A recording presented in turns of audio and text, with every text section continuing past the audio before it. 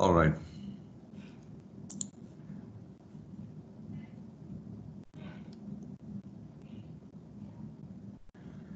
All right. So, a couple of questions already, and yes, couple of questions already. This is great. I'll quickly take them up. So, Hosam, like I said, we are not able to offer a certificate today of participation. This is an awareness session. CP points, yes, please get in touch with me, and I will, get back to you on this, Amit. Like I said, audio line cutting for anybody. Please let me know if you face any issues in terms of the audio. It's very important that you're able to hear me loud and clear. Recording, yes, I am recording the session right now, and we will, make the recording available. If not holistically, at least parts of it, we will be making it available. All right, guys. Thank you so much. Let's jump straight into the slides. All right. Now, cybersecurity.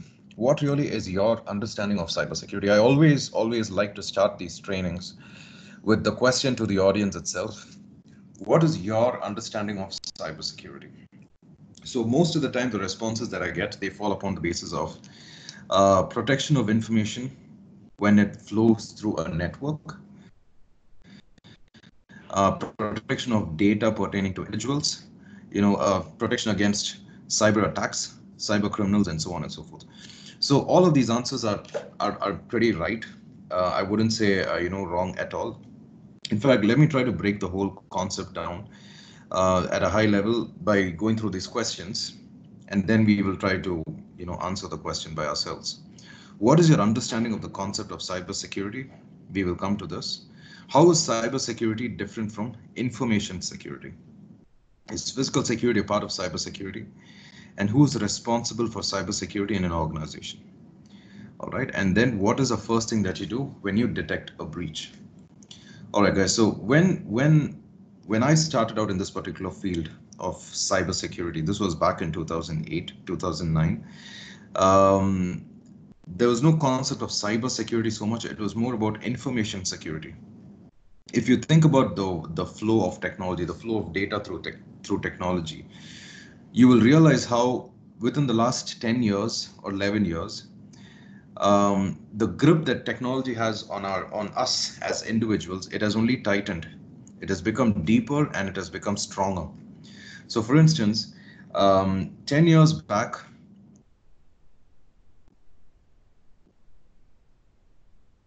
organizations were still struggling to protect their information assets, which are flowing through public as well as private networks. Data assets pertaining to an individual, pertaining to an organization, as it flows through a network or as it exists in physical forms, for example, a printout. But the world of cybersecurity, it's more holistic than just protection of information. All right. If you come to think about it, like I said, the grip of technology on our lives, it has evolved significantly within just the last 10 years. So what happened in the last 10 years? Just to give you an example, I remember when I was in university back in 2008 and so on, I had to switch on my laptop and I had to open the browser and I had to type www.facebook.com if I needed to access my social media profile. Today, Facebook is probably running on the phones of everybody that is in this particular room in the background, and we don't really know what part of our conversations are being recorded by Facebook or any of the other apps for that matter running on our phones. This brings about a question: how much control do you and I have over our digital equivalents, over our digital profiles, over our digital personalities? This is a broader question, and this brings us to the field of privacy. All right. So we're talking about three things here basically: information security, cyber security, as well as privacy. Which one, how do these three worlds fit with each other? This is a question that we should try to answer on this particular slide. Information security, like I said, it's focused on the protection of information assets, which can pertain to an individual, it can pertain to an organization, it can exist physically, it can exist on as a soft copy, let's say on a hard disk or something like this. And we focus on protection of this particular information assets. Cyber security pertains to the protection of an individual itself. through the protection of information pertaining to that individual. Let me give you an example. You probably heard about cyber, stalking of individuals, cyber stalking. A number of criminal activities have emerged within the last 5 to 10 years, which are focused on digital space, which are focused on social media platforms, for example. They don't have much to do in terms of protection of organizations from, cyber attacks, protection of information assets, and so on. They are more focused on the protection of a human being, right? How do you ensure that a person's life, a person's well-being is protected on cyberspace? This is what cybersecurity is, in fact, evolving towards. It started 10 years ago as, or maybe 15 or 20 years ago, as the protection of information assets pertaining to organizations. This was the field of information security. But the emphasis, the subject, the field itself has evolved within the last 10 years or so to focus more on individuals and to focus excessively on their presence on cyberspace. All right. So this is one aspect of cybersecurity. The same aspect, the same focus of protection of information assets, it has become stronger. It has definitely not weakened, as organizations have become more and more dependent on technology for the carrying out of their business processes. How do you ensure that these business processes are available at all points of time? The information assets that are supporting these business processes, they are protected at all points of time, and the people, the employees, they are also protected at all points of time. So different aspects have become the focal areas of security itself within the last, I'd say, 10 to 15 years. And cybersecurity has evolved to the protection of human life itself, not just protection of information assets of organizations. It's evolved to the area of protection of human life. Why, do you ask me? You must have heard about self-driven cars. You must have heard about digitally, connected pacemakers. The latest forms of cyber attacks are focused on how can you compromise the life of an individual by hacking a self-driven car. In fact, these have not really been done in the real world yet, but there have been a lot of laboratory-based simulations where a Tesla car can be hacked.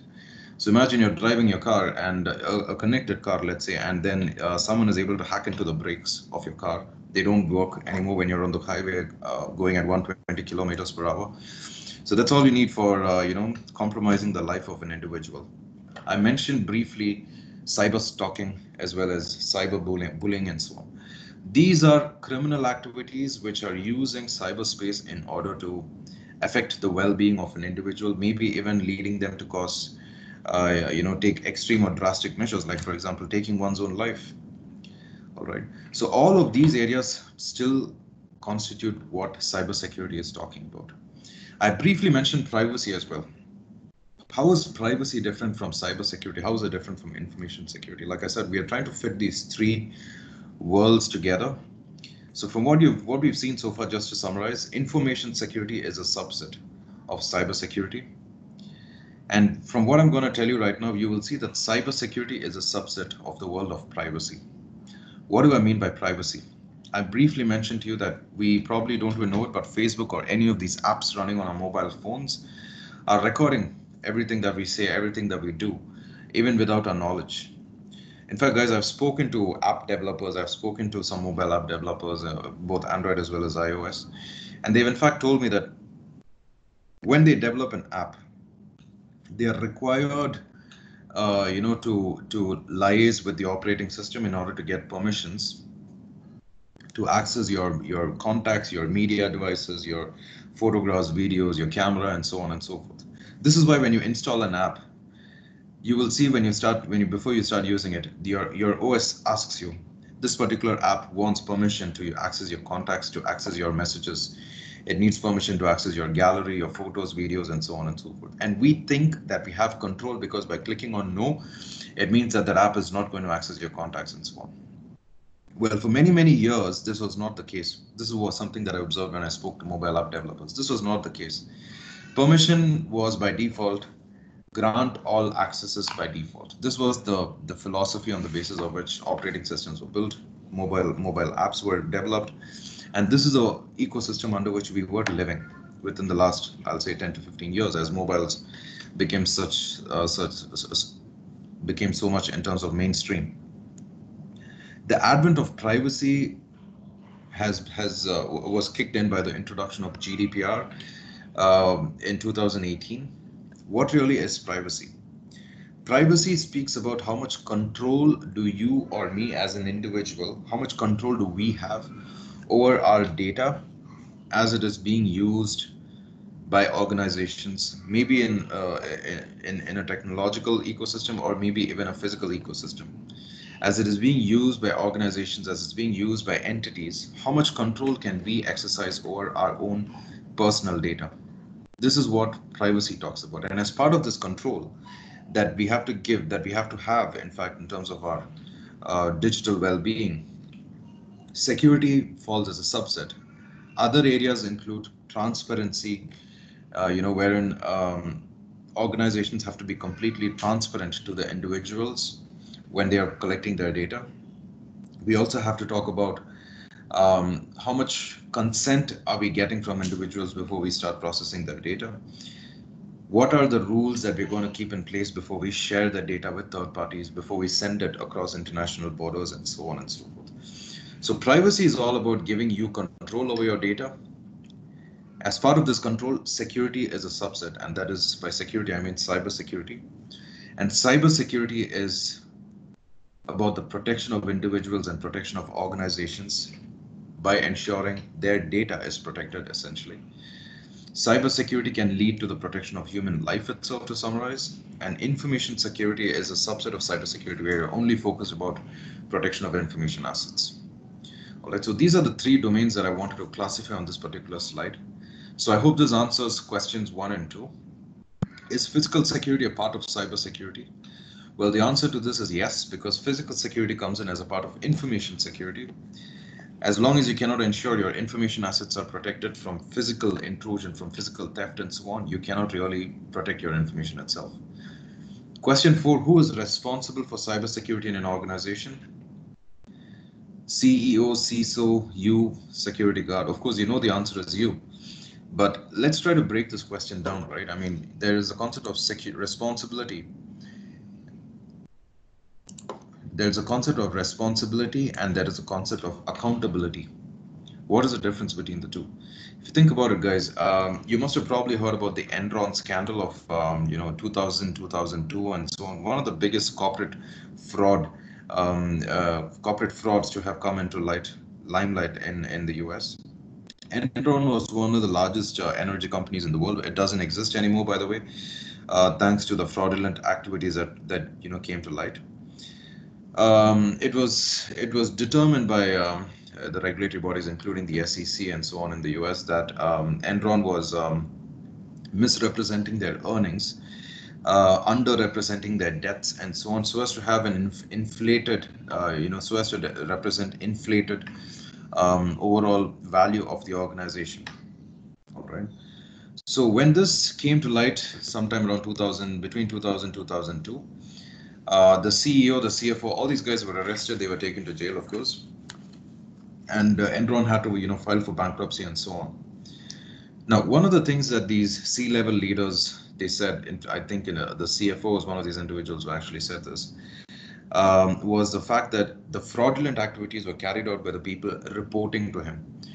So he was not really responsible for the fraud, because it was the guys who were reporting to him who were carrying out the fraudulent activities. Unfortunately for him, no one was willing to buy this argument in the courts, and the Sarbanes-Oxley Act, in fact, was launched as an outcome of this particular fallout, as an outcome of this accounting scandal. And it clearly laid out the difference between responsibility as well as accountability. So what do you mean by responsibility versus accountability? So yes, the CFO is not responsible for ensuring that the numbers that are being represented, the earnings of the organization, they are not fraudulent, rather they are genuine numbers. He's not responsible for that, but he is accountable for ensuring that there is transparency and there is integrity in the financial data that is being reported by Enron itself. So what this means is, you as an individual may not be responsible for something, But if the team that is responsible for it is, someone that reports to you, then you are accountable for this particular team, and you are accountable for ensuring that they are doing the job well. So for the fourth question, we need to revisit it in this particular perspective through this lens, and we see that who is responsible for cybersecurity in an organization? Every single individual is responsible. The CISO is a person who is accountable. He or she, they are accountable for setting up a security strategy, setting up cybersecurity teams, and ensuring that these teams are carrying out their responsibilities. All right. So that's how we need to think about it from a security perspective, the difference between responsibility as well as accountability. Guys, what is the cybersecurity landscape looking like worldwide? A few examples of attacks that we had witnessed over the past few years. Kareem, one of the biggest, in fact, the leading, ride-hailing service here in the UAE, as well as across the Middle East. In fact, they had suffered an attack. In Saudi Arabia, there was an attempt to cause a physical, explosion in one of the petrochemical plants. British Airways suffered a significant attack way back in August, September 2018. 380,000 of their passengers, their data was compromised. I'll tell you about this. And the Cambridge Analytica scandal, one of the most popular scandals that Facebook was brought to court, in fact, for across the world. What happened in each of these? Well, when Kareem was hacked, ride details pertaining to their customers, including probably their usernames, passwords, email IDs, phone numbers, etc. All of this information was compromised because of application level vulnerabilities on the Kareem app itself that people use for booking taxis. A similar kind of vulnerability happened with British Airways. However, the impact was much bigger. If you were unfortunate enough to book a ticket on a British Airways flight between I think about June or July 2018 and September 2018, if you had actually visited the BA website to book a flight ticket, you can be sure that your credit card number has been compromised because a hacker group, they had actually claimed responsibility for this. They had injected some code on the iframe of this particular page where you enter your card number. This code was siphoning out the debit card as well as credit card numbers, including and also the CVVs, the three-digit CVVs. And these details were, lifted from about 380,000 of people who had booked tickets on British Airways websites during this time. Saudi Arabia had also faced, in fact, Saudi and the UAE are the most targeted countries when it comes to cyber attack, cyber crimes in the world. The reasons are not pretty obvious, but they are pretty clear. We will be talking about this in one of the upcoming slides. Why is it that the UAE and Saudi, in fact, across the Middle East, a lot of the countries here, the majority of the cyber criminal activity in the world, you will see it being centered around the Middle East region. For some very clear reasons, we'll talk about this. In March 2018, one of the petrochemical plants in Saudi Arabia, for the first time, we witnessed a cyber attack which had the likelihood to actually impact human lives. There was a new kind of cyber assault wherein the attack on a petrochemical plant was launched with the intent of raising the temperature of the boilers, where you boil water with the intent of generating steam and pushing turbines and so on. The intent was to raise the temperature of these boilers to such an extent that a physical explosion would be caused in the plant.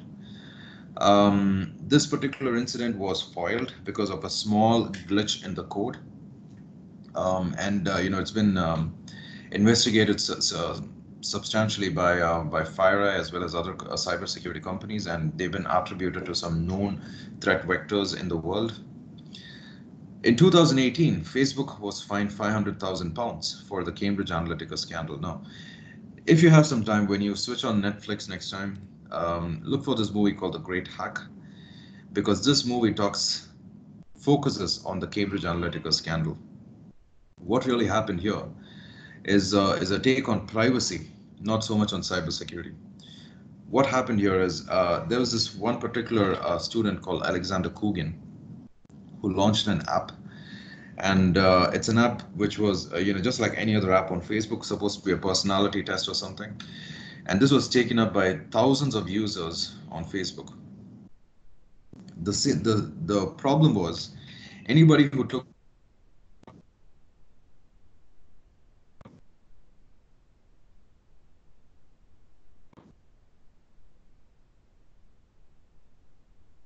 this personality test. And when you started playing the contacts, your friends list, your posts, and you go ahead and said yes, yes, yes, and granted all the questions.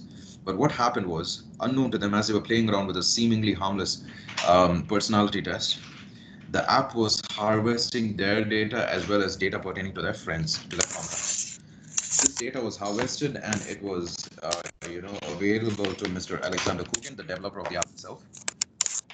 What did he do with it? He sold it to a data analytics company called Cambridge Analytica. This organization doesn't exist anymore, but this organization used this data for enabling or structuring the presidential campaign in the United States way back in 2016. So this brought to light a number of criticisms, a lot of allegations in terms of how genuine was the basis on which the presidential campaign was won in the US, right? Well, Facebook, again, they try to wash their hands away by saying, guys, we had nothing to do with this. This is just a third-party app, and the criminal that you're looking for is Mr. Alexander Kugin. It is not Facebook.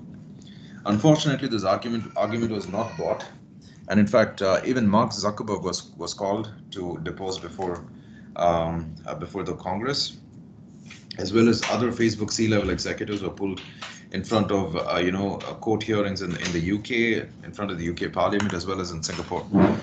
All the arguments focus on the fact that Facebook, you cannot wash your hands away like this. You are the platform that your users are trusting, and you are responsible for protecting the privacy of your users. You cannot say that it was a third-party app and this app didn't operate in an ethical manner.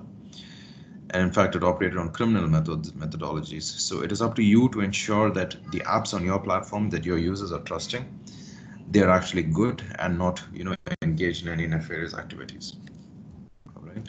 So this was the Cambridge Analytica scandal.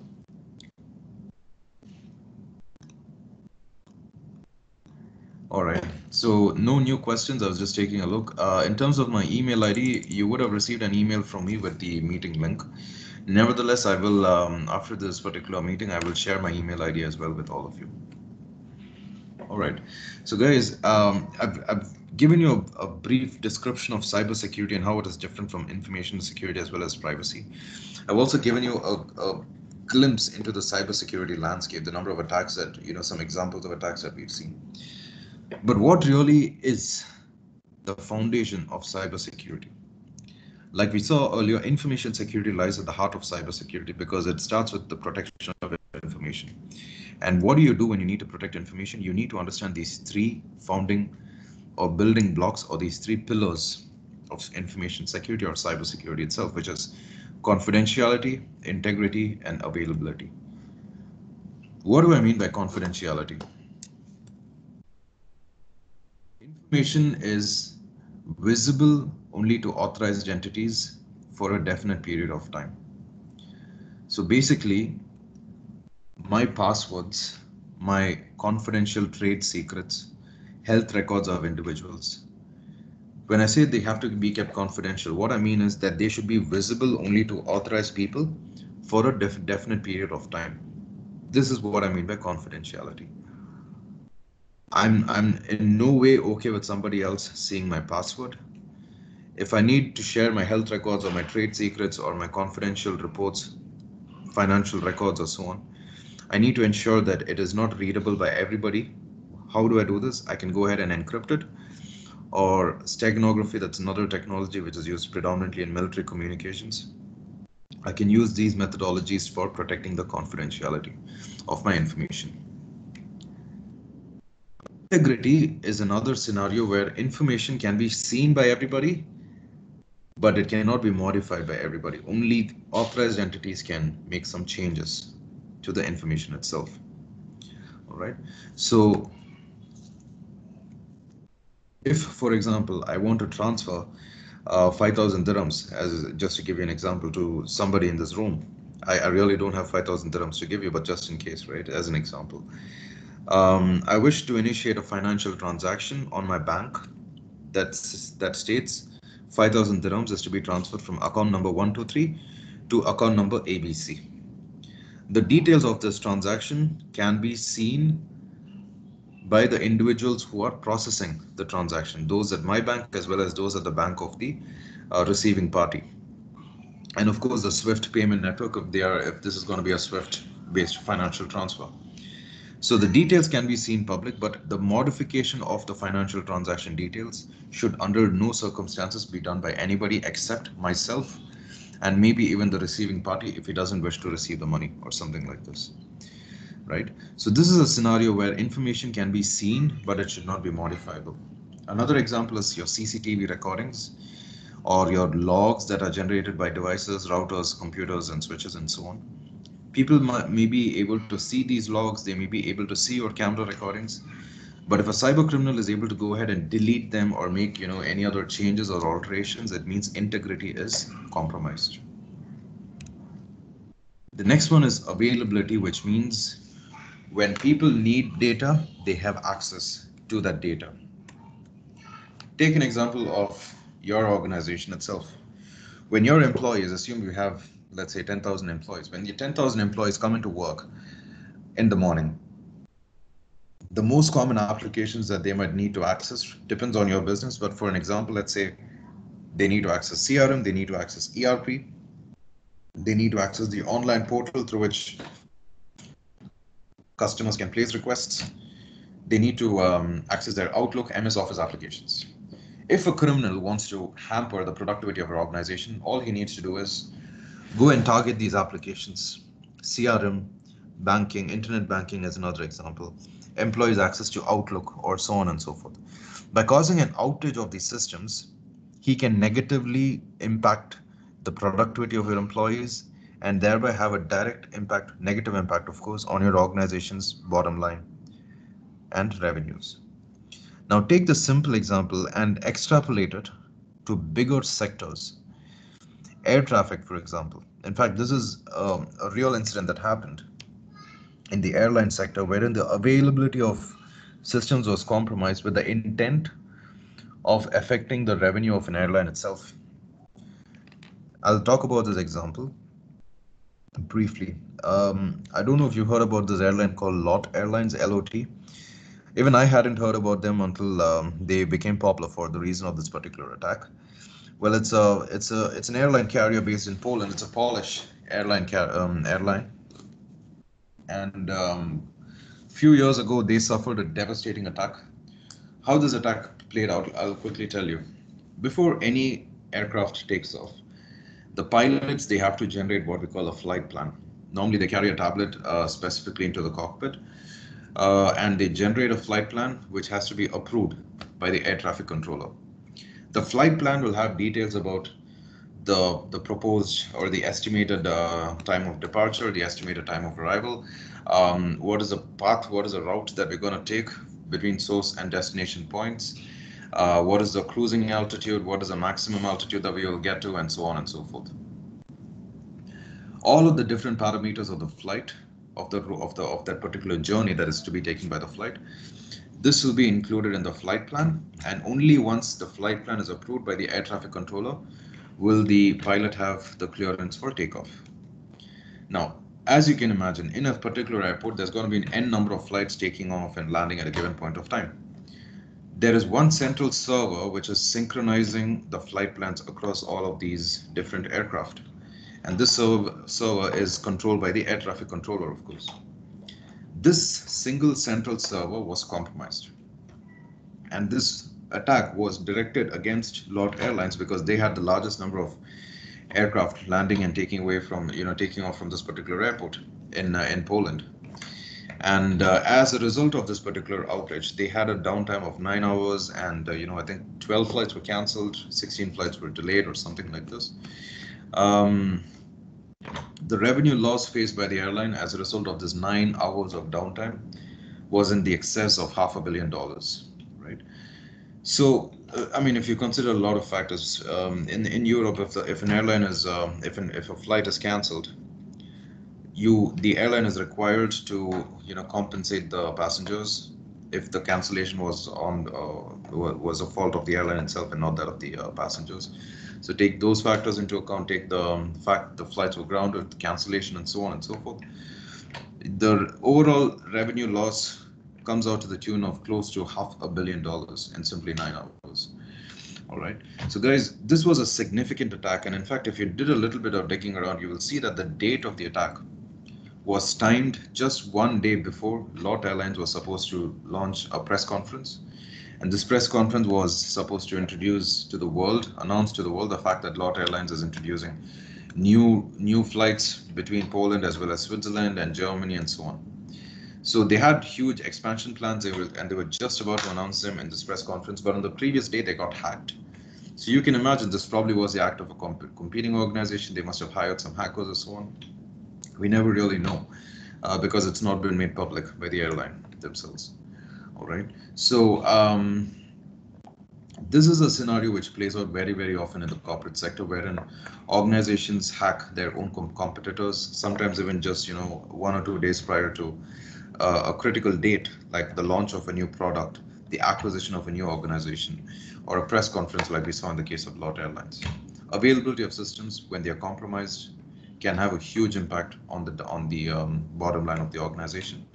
Other sectors include e-commerce, logistics, shipping, transport, and all of these as well, which where a lot of the systems they operate on the basis of just-in-time updates, just-in-time information. Take the case of Amazon.com, for example, or internet banking applications. If these systems are facing a downtime of even just a few minutes, it translates to a huge value of dollar loss for the organization. Right. So basically, when confidentiality, integrity, and availability are compromised, you will see that you have a cybersecurity incident. In fact, guys, any cybersecurity attack that you see, any cyber attack that you will see in the world, you can boil it down to the compromise of one of these three factors: confidentiality, integrity, and availability. When confidentiality is compromised, you have the number one here, which is disclosure. Information is leaked. This is pretty much all the most common cyber attacks that you will see. Wherein the case of British Airways, we spoke about 380,000 of their passengers' credit card details being compromised. We spoke about Kareem, where passengers' email addresses, phone numbers, and even physical location addresses, all of this was compromised. By the way, Kareem had clarified that payment information was not compromised as part of this particular attack. So what happened here is information that is supposed to have been kept confidential, like you see over here in this particular slide, information is visible only to authorized entities. That principle of security was compromised.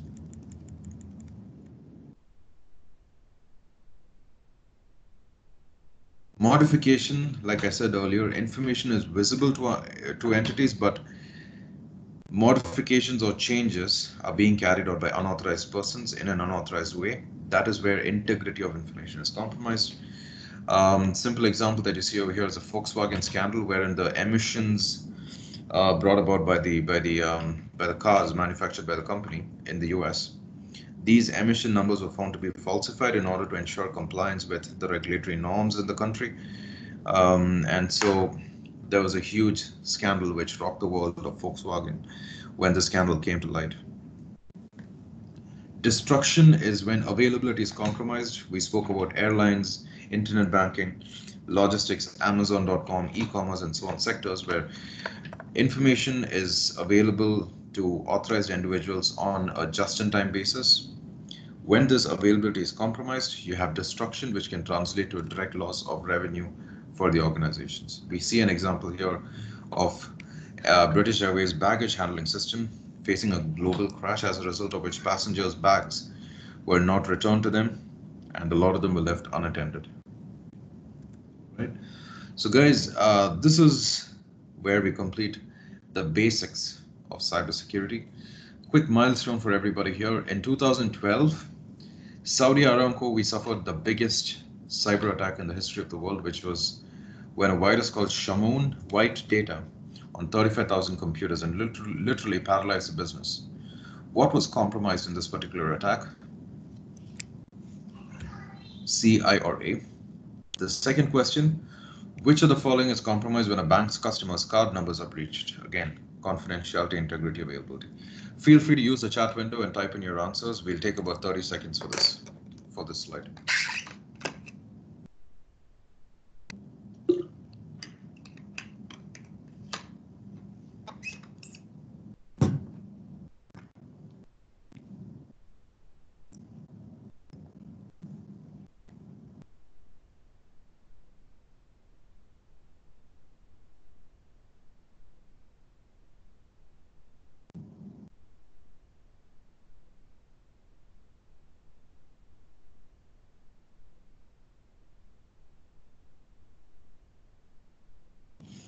All right, let's see the answers.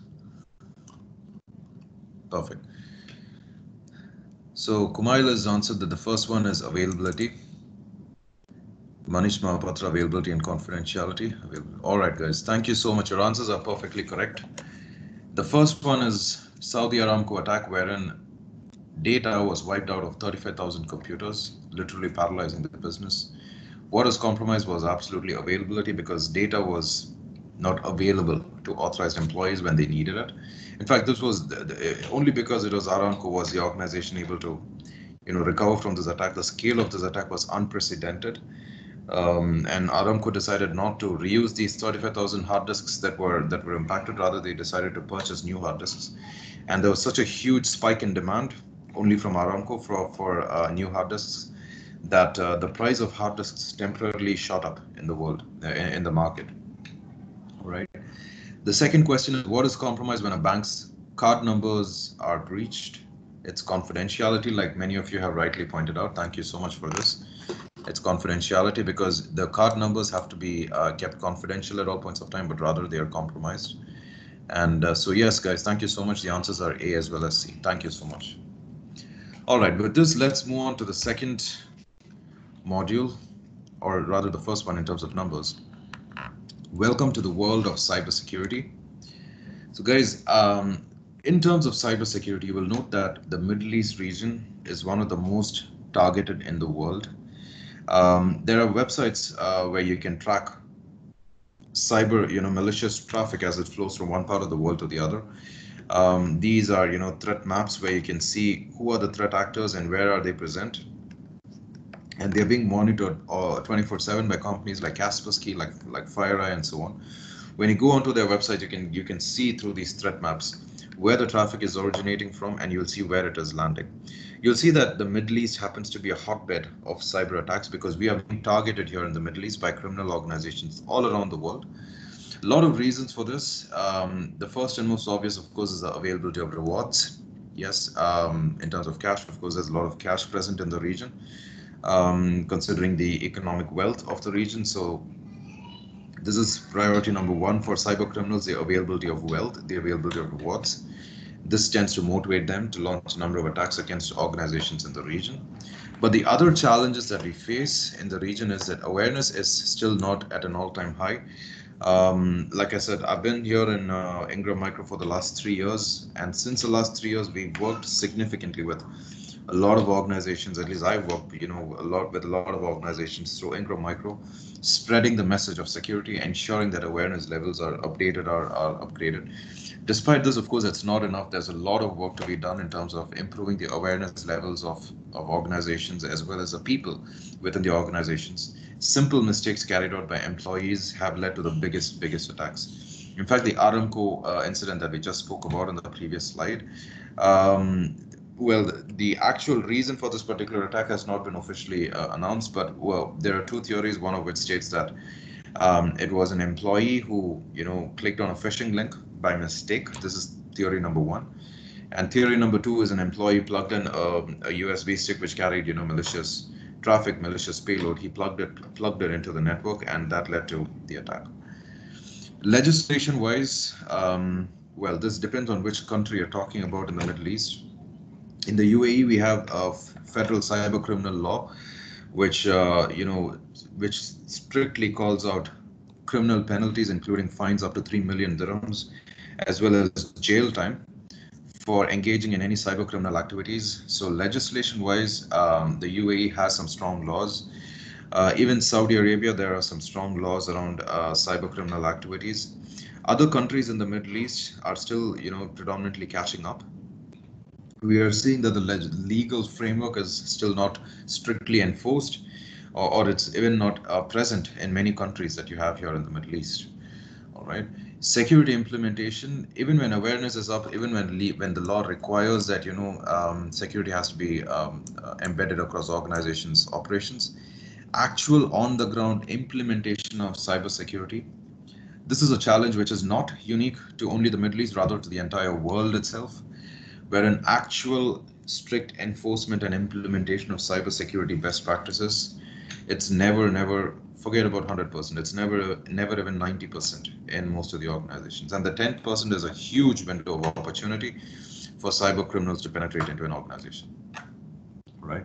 So, guys, this being the typical reasons why the Middle East is a top target. What are the typical approaches that you will face to cybersecurity when you approach your management? Trying to sell to them the need to invest in a security solution, in a cybersecurity strategy. Many organizations, they still operate under the the misinformed notion that cybersecurity is a technology issue and it has to be delegated to your IT team. Cybersecurity has an extensive focus on technology, but you know as well as me by now that security is not a technology issue, rather it is a business issue. It is a business problem, it's not a technology problem. And business means including your people, including your processes, and including your technologies, right? So which comes first, that is up to the organization to decide. But I would say start with your people, because they are the individuals who have to run everything that the organization does. Once you have enabled your people through ongoing awareness, ongoing training sessions, and so on the best practice of security. By the way, these are practices that we are going to cover as part of this training. Once you've enabled them, then you define what are the technology tools that are going to help them to follow the security best practices that you have enabled them on. After you invest in the tools, you define the processes that will govern the way people use these tools and information flows through people as well as through these tools, right? So you need to have a holistic approach. You can't just say, hey, cybersecurity is a tech issue. I'm just going to buy a firewall. I have antivirus. Guys, believe me, these are the kinds of responses that we've commonly heard when we speak to organizations, including C-level stuff. And, they misunderstand the subject. They don't realize that it can start with just one, ill-informed employee clicking on a phishing link. Identity theft, business email compromise, a lot of such incidents we see. Ransomware, again, we will come to this. This is one of the most common forms of cyber attack that we're seeing in this region, in the Middle East. And in 9 out of 10 cases, I've seen the organization had zero cybersecurity strategy before they were hit. They didn't even know what cybersecurity was. They have an IT team, of course, and all tasks pertaining to security are delegated to this IT team. When I say all tasks, this is normally limited to an antivirus or maybe a firewall, but that's about it. They don't have anything beyond this in terms of security best practices, and then they get hit, and that's when all the bells start ringing. All right, so security is as much about people and processes as it is about technology. It is not an issue to be addressed with stopgap solutions. Rather, it has to be embedded by design into the culture of the organization itself. And you will see that people tell you, hey, we've installed some cybersecurity products, so therefore we are secure. We have invested in antivirus, we've invested in firewalls, and so on. But security, you will see, it's not something which is solved by investing in one or two solutions. Rather, it touches upon multiple disciplines. You need to have governance, you need to have application security, risk and compliance, physical security, incident management. There are a lot of subsets within security that you need to address. Just because you've invested in antivirus, it doesn't mean that your incident management is in place. Absolutely not. Have you taken a strategy towards risk and compliance in terms of risk assessment? What are the compliance requirements for your organization? Have you addressed those? In most cases, the answer is no. What about the applications of your organization? Are they secure? What is the data that they're collecting and so on? All of these questions have to be answered as well. Another risk response that you will typically hear is, you know what, only our employees are allowed to access this information. So we are okay with them accessing it. We trust our employees holistically. Trusting your employees is good. It's a great way to build a positive organizational culture. But from a security perspective, we always tell you trust, but verify. Trust, but monitor. These are the principles that you have to have. So giving them trust is good, but always monitor them, or always verify the claims that are raised by your employees. How do you verify these? There are principles called, for instance, separation of duties. We will talk about this as we go down the slides. Another approach that you will see is You have one person who has been hired to take care of your organization's security program. This person is the guy that you see over here, the single point of failure. So maybe 50% of his time he spends on building your ISO 27001 ISMS, and that's your security program. The remaining 50% of the time he is taking care of legal frameworks, or he's working with the IT team. Maybe he's a network person or something like this.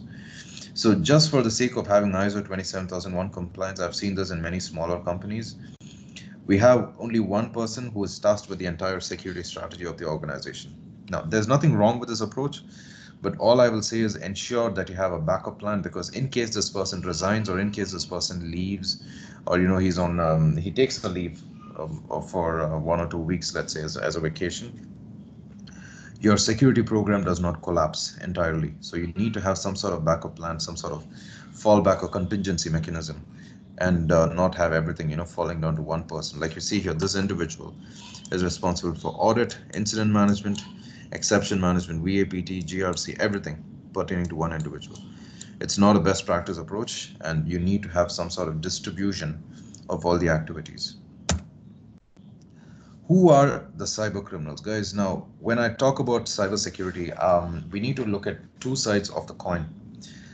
The first side is you and me as individuals, as well as the organizations that are, supporting us as individuals, as professionals. This is one side of it. And how is it that we can protect the information pertaining to these organizations that we work for? The other side is the cyber criminals, the so-called bad guys, against whom we are trying to protect our organizational assets. Who are these criminal individuals, cyber criminal organizations that you see? Typically, when you're trying to categorize your cyber criminal groups, you have to understand what is their motive, who is their target, what are their resources. So you need to understand, why do they do what they do, who are they targeting in terms of their attacks, and how well equipped are they to carry out their attacks. Their motive and their means. This is what we need to break down. When you do this, you will see that there are two types of attackers: those who launch targeted attacks and those who do opportunistic attacking. The targeted attackers are the more forces to be reckoned with, because they are more dangerous. They have very good access to money, as a result of this, they have the ability to train their teams on how to carry out cyber attacks, or cyber criminal activities against organizations. Cost is not so much of a constraint for them, rather they focus on result.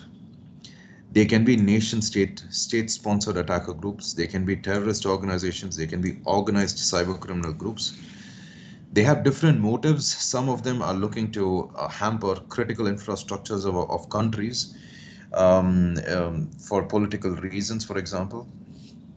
Some of them might be trying to advocate their own terrorist agendas. Some of them are cyber criminal groups which are only looking at making money. Like, for example, they sell stolen credit card information, stolen health information, etc. And through this, they try to make money. A lot of these organizations are alive, as well as very, very active, alive and kicking, I would say, in a part of the world of the world which is called the dark web. We look at it, guys, just to understand what it is. So the targeted attackers are the groups to be reckoned with, the forces to be reckoned with. The opportunistic attackers, on the other hand, are the guys who they've read about hacking, they know how to purchase tools through which they can launch attacks, and they don't really have the coding knowledge or the technical knowledge to launch advanced attacks.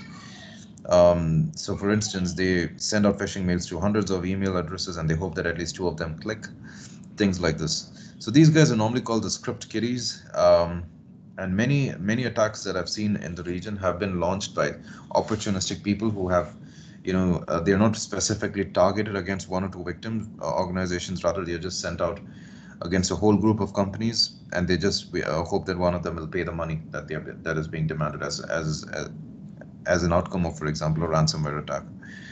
Right, so they're looking predominantly for fame, reputation, a little bit of money, or so on. They don't have so much in terms of technical skills, competencies. They have access to licensed hacking tools, ransomware as a service, for example. These are the kinds of tools that these guys have started using. extensively. And how do they do this? How do they play and get access to these tools? This is on the dark web. We'll talk about this briefly. Guys, welcome to the dark web. Now, before I start talking about the dark web, let me reiterate the fact that here in the UAE, as well as many parts of the world, accessing the dark web is 100% illegal. So the purpose of this particular slide, this particular section, is to educate you on what is the dark web, and help us to understand how is it that it works from a technical standpoint. There's a lot of illegal activities that are carried out on the dark web, and by no means are you to access or to try to engage yourselves in these. Let me please make this very clear, because in many parts of the world, including here in the UAE, it is 100% illegal to access the dark web. That being said, what really is the dark web? Let me ask you a simple question. When was the last time you tried to Google something? When you Googled something, maybe it was 5 seconds ago, maybe it was 1 hour ago, maybe it was yesterday. Every time you Google something, have you thought about the process that unfolds, right? What are the steps that happen in the background every time you Google something? We never give it any additional thought. We know that Google's algorithm is very, very strong, and in fact, this is the reason the company is, shot to its position, number one position that it is today, because of the extreme accuracy with which search results are thrown by the page ranking algorithm of Google. What is a page ranking algorithm, guys? The founders of Google, Sergey Brin, and Eric, the other guy, when they were in university, they wrote an algorithm called the page ranking algorithm, which the way in which it worked was, when you're typing a search query, let's say, for example, I'm searching for leading e-commerce websites in the UAE. This is the search query that I typed for. How it returns my results, the page ranking algorithm, it queries the World Wide Web, and it sees, first of all, pages whose header have the exact search phrase that I typed: leading e-commerce websites in the UAE. If it is there in the header itself, then it's going to give it a higher rank. If it is there, the exact words are there in the body of this particular web page, that's going to give it a higher rank. The recency of the content in the web page, how recent was it? When was it last updated, to put it simply? The reference to this particular web page in other websites, which means it's a popular website. It has links in other websites and so on. All of these and n number of other factors, they come into the picture, and they associate a rank to this web page in relation to your search query, right? And this algorithm obviously works a lot more in detail than what I just described, but it's really good at what it does. And that's the reason Google is what it is today in terms of search. But what you must have noticed in this particular process, when you type your search query, the web pages that are scanned, the web pages that are scoped in as part of your search, these are all public facing web pages.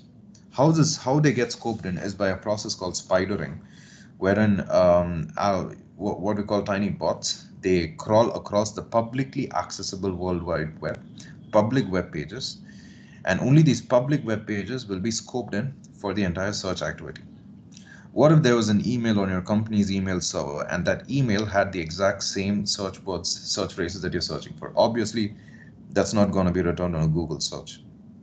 The reason is that data on your company's email, even if it is available on Office 365, even if it is available on your Gmail, it is protected by a username and a password, right? So there is a level of authentication that someone has to go through before they have access to that email.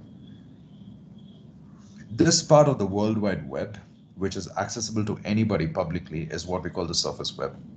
It's not the entire internet, it's only a portion of the internet if you think about it. Information that is accessible through public repositories, through public methods, including Google search, forms what we call the surface web that you see right here. The next layer, where you need some level of authentication before you access the data, is what we call the deep web. All right, so it's the same part of the internet, of course, and the World Wide Web. It's just that in order to access this data, you need to authenticate yourself. You need to prove your identity. One example is email. Another example is a LinkedIn group, which is closed So not everybody can see what goes on in this group. The content and the discussions and the forums on this particular group is visible only to authorized, authenticated members. Um, this is in contrast with open groups, for example, where the discussions, the posts, and so on are completely open to anybody. They can even be included in Google searches. Similarly, your posts that you make on Facebook, you can make these public posts and you can have a setting where it is searchable using Google or any other search engine, or you have the ability to make it visible only to your friends or only to yourself. So different settings of visibility that you can enable for your posts. Depending upon the level of visibility that you enable on it, that content is going to be considered to be a part of the surface web or the deep web. So it's just information that is open and information that is restricted. This is the difference between surface and deep web. But what really is the dark web? Assume that one of us here is a cyber criminal. I really hope not, but just for the sake of discussion, right? As a cyber criminal, I have some skills. This individual has some skills in terms of launching cyber attacks and so on. But he wants to make additional money. He wants to sell those skills and put his skills up for hire. I am a hacker and someone can hire me. This is the person's intention. If he wants to do this, he's obviously not going to go up on Amazon. He's not going to go up on Dubizzle or some website and put his skills up. Obviously not. Even though his profile is protected by username and password, only authorized users of Dubizzle can see him. It's not enough. Obviously, it's a no-brainer. What he would do is he would operate on a part of the web where his identity is 100%, I wouldn't say 99.5, I would say 100% untraceable. This is a part of the web that is called the dark web, wherein not only is your identity confidential, your location is virtually untraceable. What is this part of this web that we call the dark web? How does it work? Let me take you on this particular slide to explain this to you. Now, on the simple surface net, assume that you are a user on a laptop and you're trying to access a website which is google.com. The process that unfolds, you open your browser and you type www.google.com. So when you type this request, it is understood by your ISP, and the IP address is resolved, or www.google.com is resolved to the corresponding IP address. Your request flows through the internet and accesses, and it reaches its corresponding servers of Google, and the home page of Google is thrown back onto your laptop or your computer within a matter of seconds. Let's imagine that you're using the browser, which is Chrome in this particular case. Okay. You type a web page which looks like this: www.lottednonsense.onion. This is a typical way in which web pages on the dark web are structured. Okay, you don't have any .com or .org, .gov, .edu, .ae, none of these kinds of extension or domain names. You don't have those kinds of extensions. Rather, you have the .onion extension. These kinds of web pages are obviously not understood by Chrome. Chrome will not understand when you say www.abc.onion. In order to access these kinds of web pages, you will need a special browser, like for instance Tor. Tor stands for the Onion router. It's in fact the de facto browser of the dark web, although it's not the best in terms of effective, in terms of, for example, speed. There are other options like I2P and Freenet. The Tor or the Onion router works on the basis of routing traffic between your computer and other computers which use Tor as well installed on them, which have Tor installed on them. The traffic is routed across these points, I would say, or nodes, and then it reaches this particular address, which is www.nonsense.onion. Specific browsers have been designed for accessing these .onion web pages. All right. Now, what's the beauty of this whole mechanism is the path that is chosen is extremely random and it is never the same.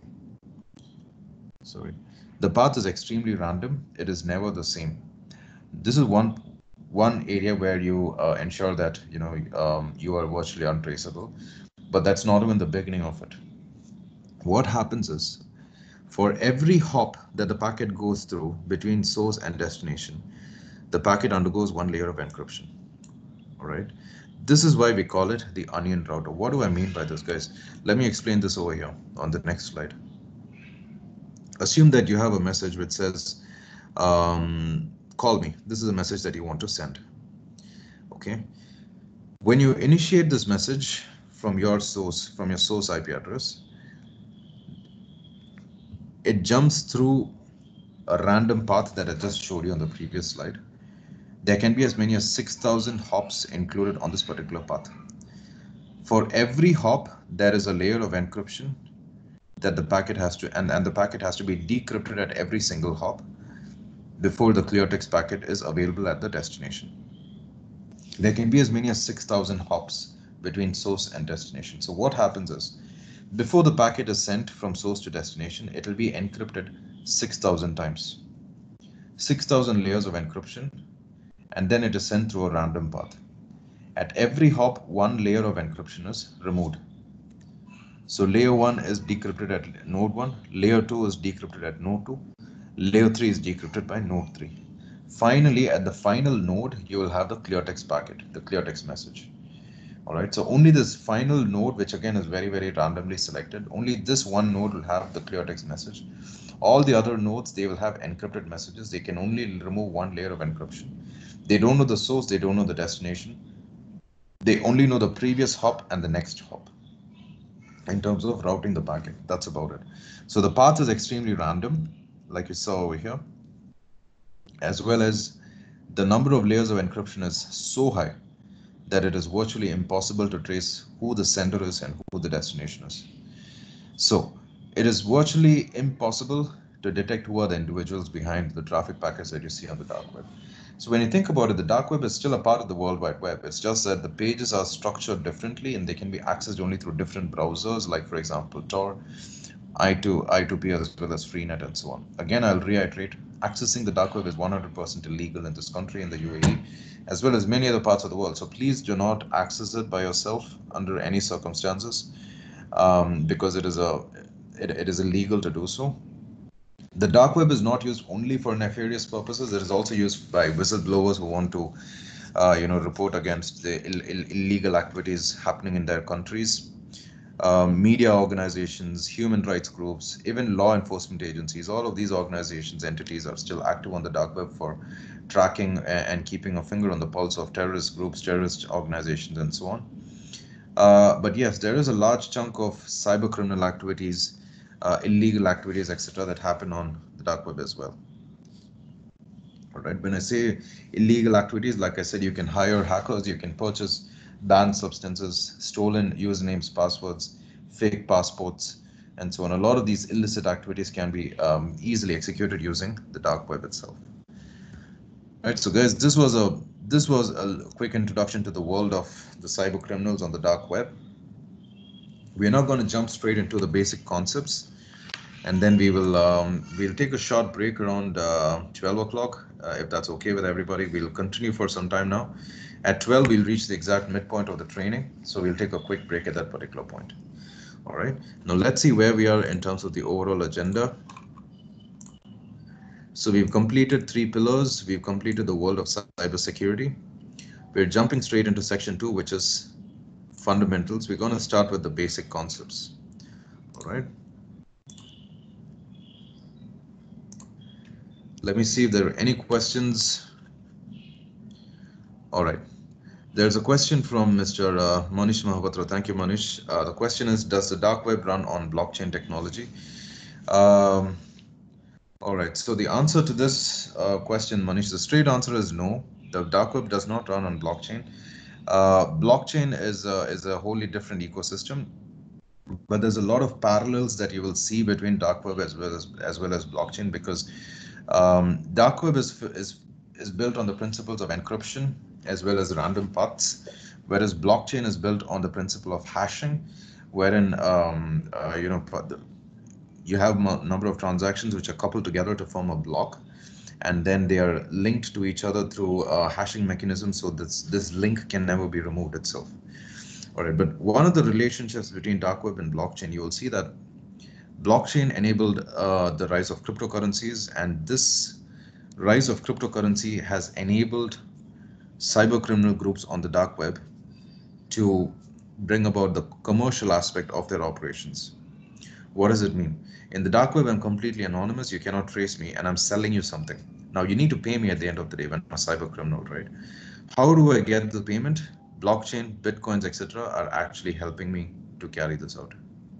All right. So there is a huge interrelationship wherein blockchain is powering the dark web economy. We from Ingram Micro, we've actually done a lot of sessions and trainings, including on YouTube. You'll find this, wherein we studied the relationship between the dark web as well as blockchain. All right. The other question is from Amit Kumar. What is the importance of dark web these days? So Amit, thank you again for this great question. So dark web still is very, very significant to us from a national security perspective, no matter which country I'm speaking about, from a national security perspective, as well as from an organizational security perspective, because you see cyber criminal groups excessively active, as well as inviting participants on a day-to-day basis, soliciting attendance as well as activities on their platforms. There are a lot of websites, including, for example, the Silk Road. It's you can call it the Amazon of the dark web, because pretty much anything illegal that you want can be can be purchased on the dark web on this particular platform called the Silk Road. There are a lot of such e-commerce websites. There are a lot of cyber criminal groups with telephone-based call center support and so on that operate on the dark web. So the importance is something which is on the scale of national security perspective itself. It's not something that can be undermined at any part of time. Other question by Ashok Kumar, which part of the ISO model does it affect more? So Ashok, I don't, I'm sorry, but I didn't understand the question. Are you talking about the OSI model or are you talking about the ISO 27001 standards? Let us know, please. We'll come back to this, Ashok, and moving on, we'll go on to the question, to the basic concepts in section 2. Right, so in this section, we're going to explore quickly about the two basic concepts of cybersecurity or information security itself. The first one is access control management, and the second one is risk management. Now, we'll start with the principle of access control management, because it is fundamental to any cybersecurity framework, any information security framework. The intent here is to ensure that information is accessible, information is visible only to authorized individuals. And how do you make this auditable? How do you make sure that the principle of accountability is protected? How do you make sure the principle of authentication of individuals is also protected at all points of time? So in order to break this down, you should always understand there are two players in this ecosystem. The first one is the subject. The second one is the object. Right. So for our understanding, we'll keep it very simple.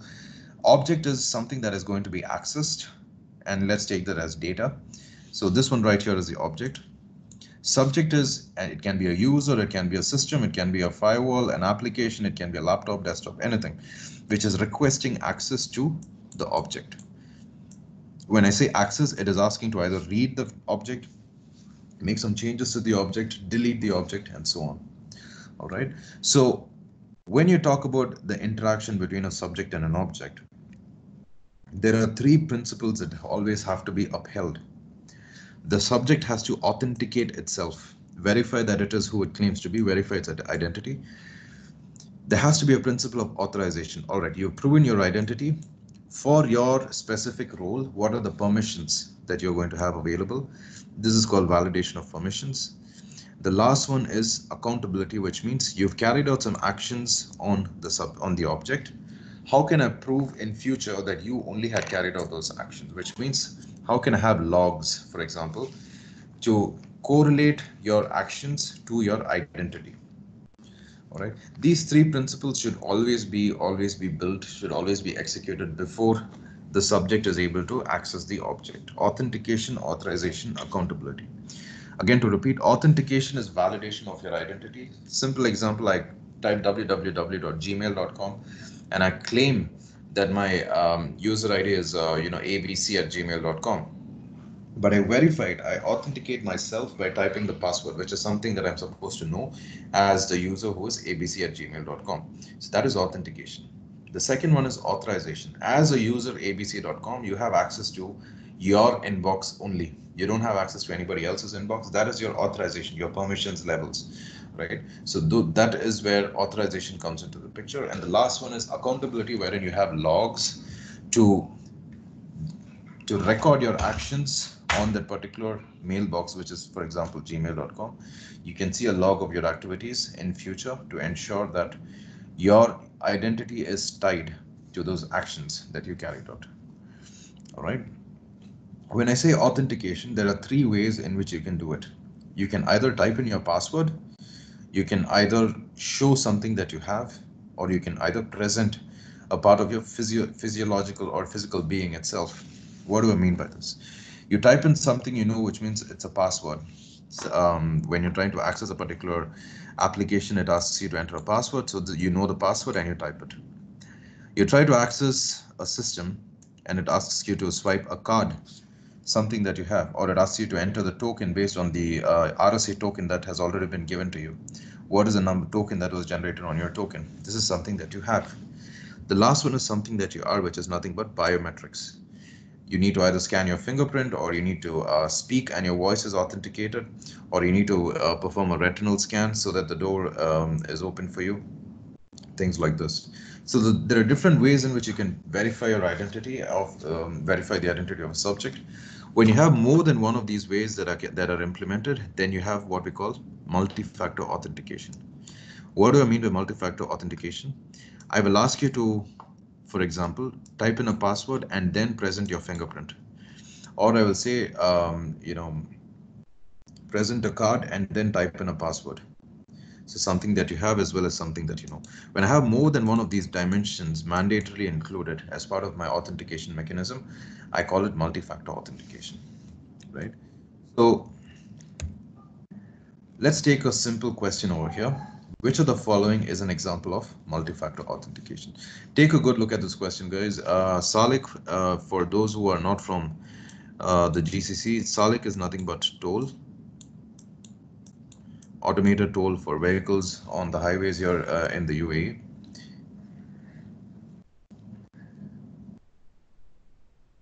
Take 30 seconds and try to address this question.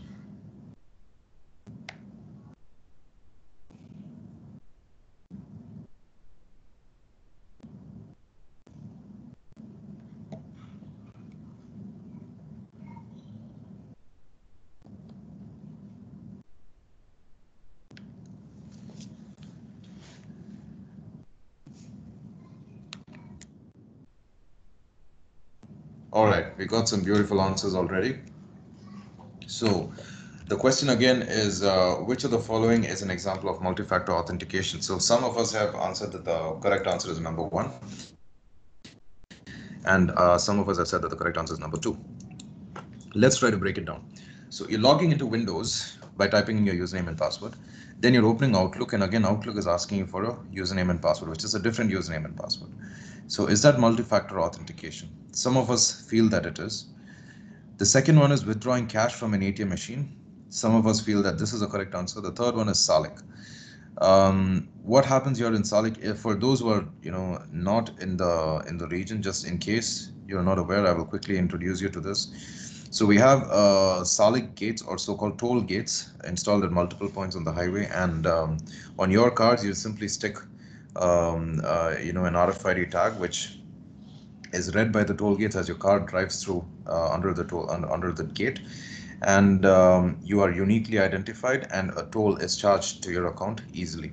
A lot of countries have already started implementing this, and very, very fast, effective ways of paying toll without having to wait in long queues and so on. So this is one side of it. Which of these falls in the area of multi-factor authentication? Now, you can easily rule out SALIC because it is only a single factor of authentication, which is your RFID tag that is stuck onto your windscreen. So SALIC is not the right answer. Logging into Windows and then logging into MS Outlook. So you have two instances where you're entering a username and password. First for Windows, secondly for Outlook. Let's go back to the slide. When you enforce two or more of the above, you call it multi-factor authentication. So in this particular example, you enter a username and password for Windows, Again, you entered a username and password for Outlook. So you've still done something that you know, it's just that you've done it twice. You've not invoked something that you have, you've not invoked something that you are. So for this reason, this question is, sorry, this option one is not the correct one. When you withdraw cash from an ATM machine, you will enter a PIN and you'll also, of course, present your card, which means you have something that you know, your PIN, and you also present your debit card, which is something that you have. This is the correct answer because it is invoking something that you know as well as something that you have. This is an example of multi-factor authentication. So thank you guys for your answers. Very, very insightful. I hope this helped you to break down the definition of multi-factor authentication. All right, let's move on to the next domain, which is authorization. So we spoke about authentication, we spoke about authorization. We'll talk about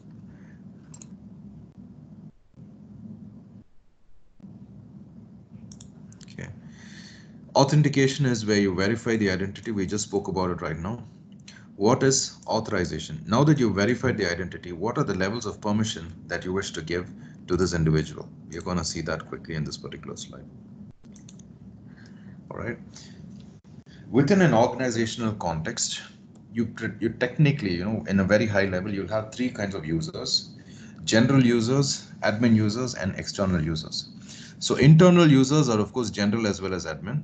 General users have basic access. They are the users of a system. They are required to carry out their activities on this particular system. For example, CRM. The sales guys are expected to access the CRM. They are expected to receive sales requests, purchase POs, invoices, etc. They are required to process these through the CRM system. But any privileged activities on the CRM, for instance, if an account is needs to be deleted and so on, they wouldn't be doing it. This has to be carried out by designated administrators or admins.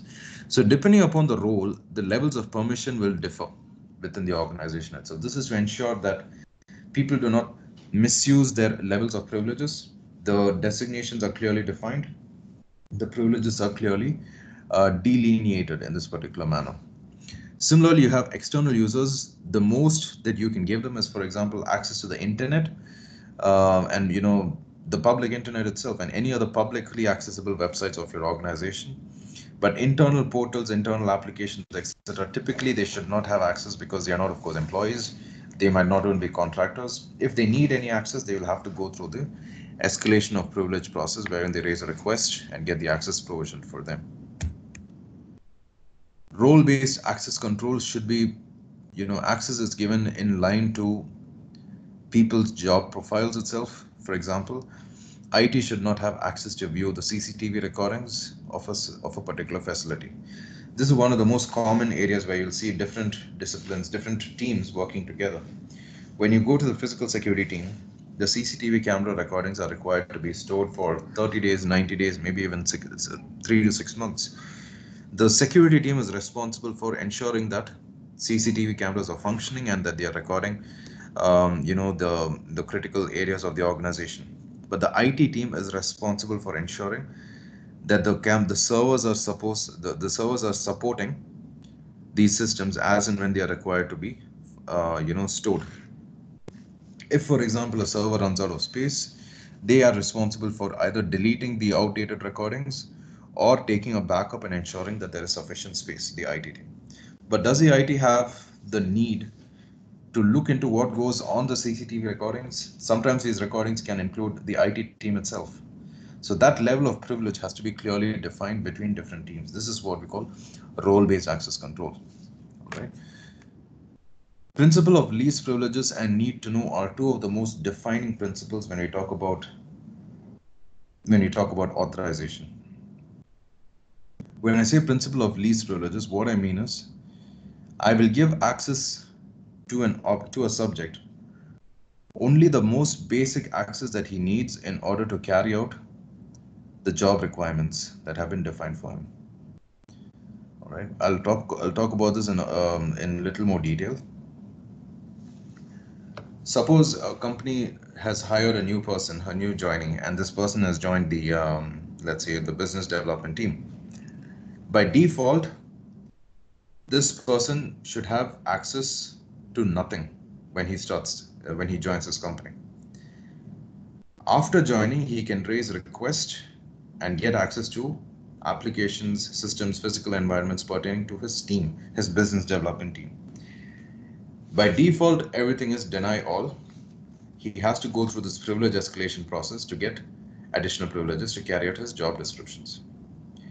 Need to know is the other principle wherein users' authentication is in line with business requirements.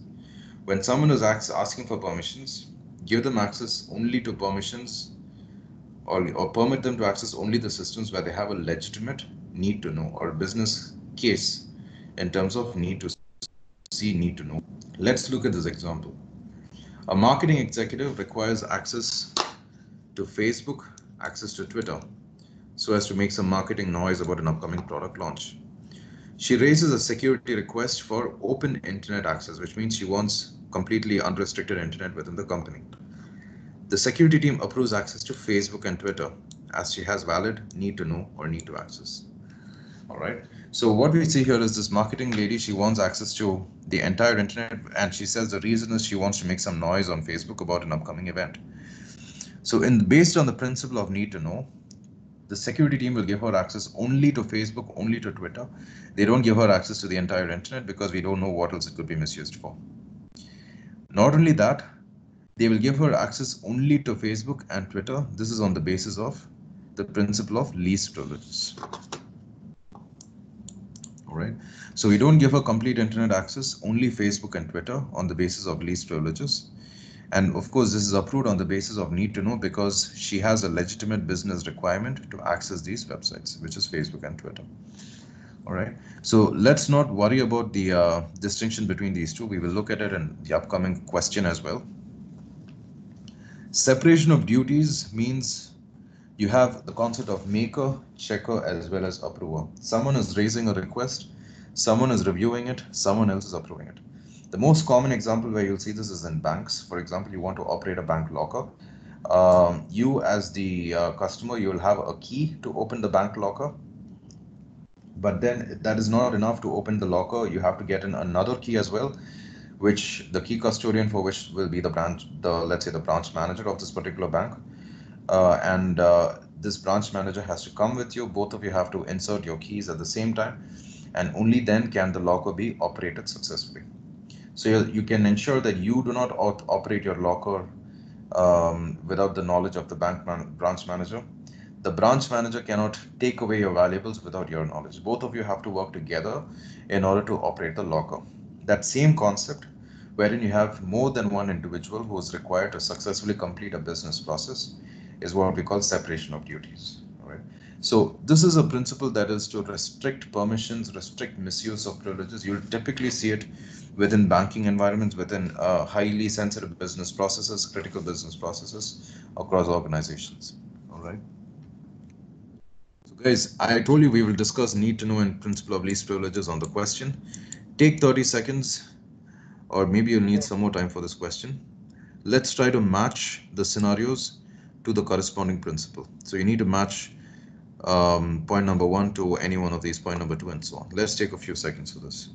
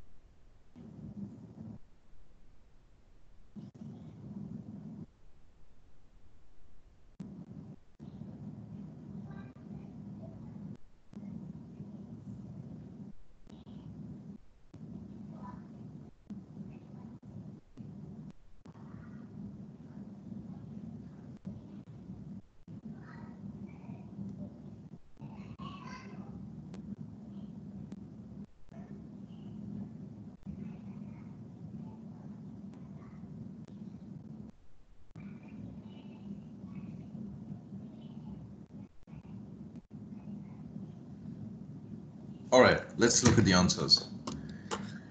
Excellent. 2, 3, 4, and 1. Again, answers by Manish as well as Amit.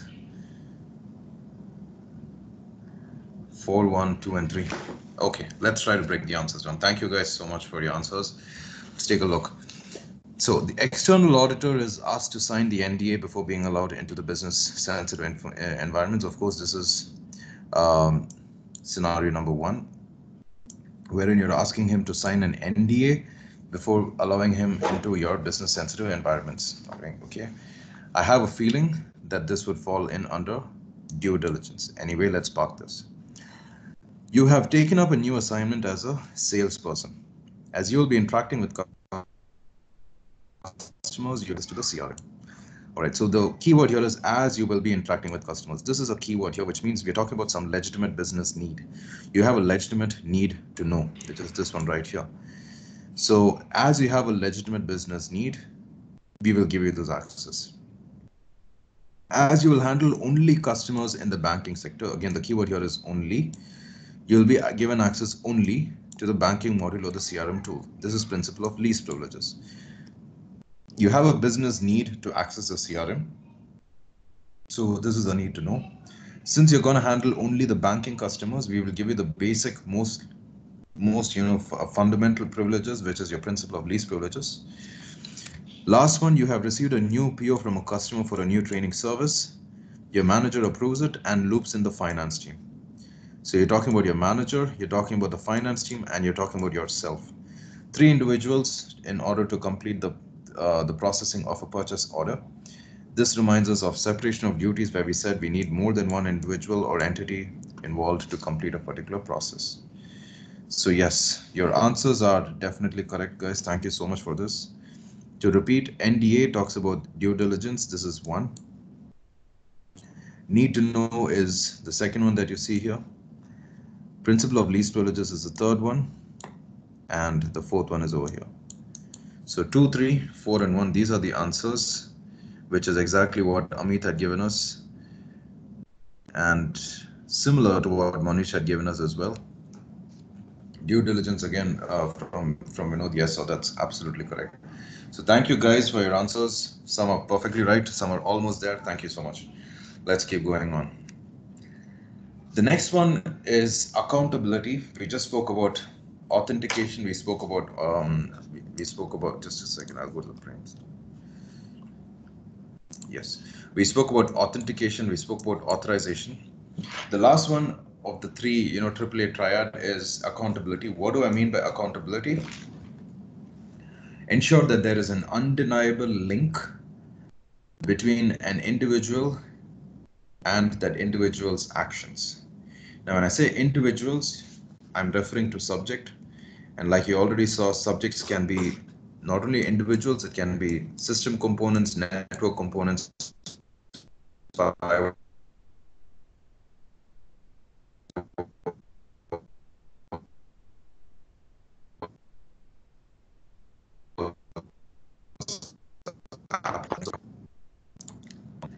enforcement of an undeniable association between every event on an object and a unique subject.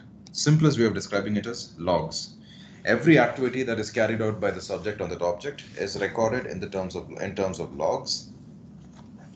Through these logs, you are able to record, you are able to audit in future all the activities that were carried out by the subject on this particular object. All right. So based on this principle, let's look at this simple question. It talks about what goes into building a log management ecosystem, a holistic log management ecosystem. Let's take a few minutes to just read it and come out with the answers.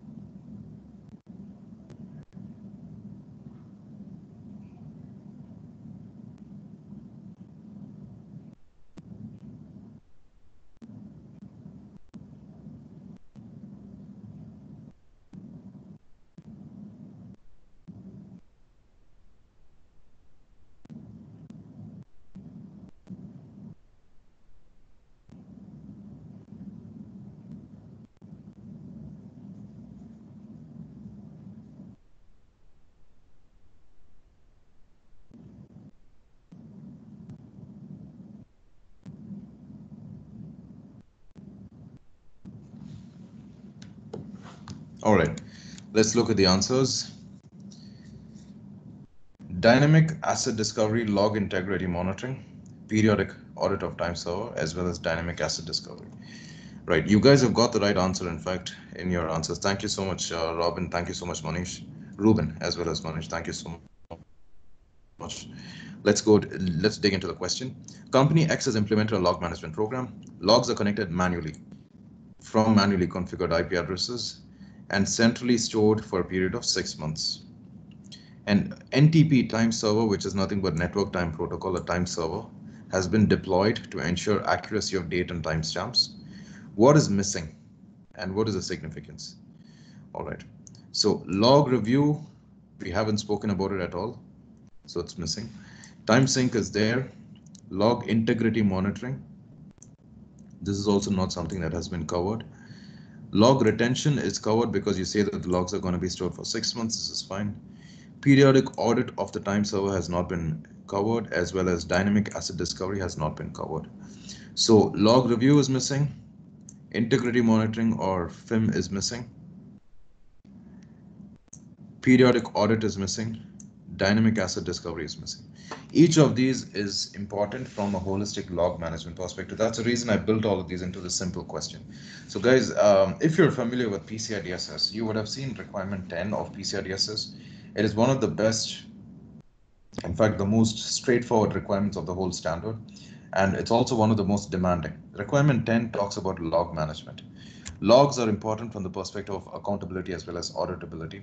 And a holistic log management ecosystem, it will consist of all of these dimensions, not just one or two. It shouldn't be, a half-baked solution for log management.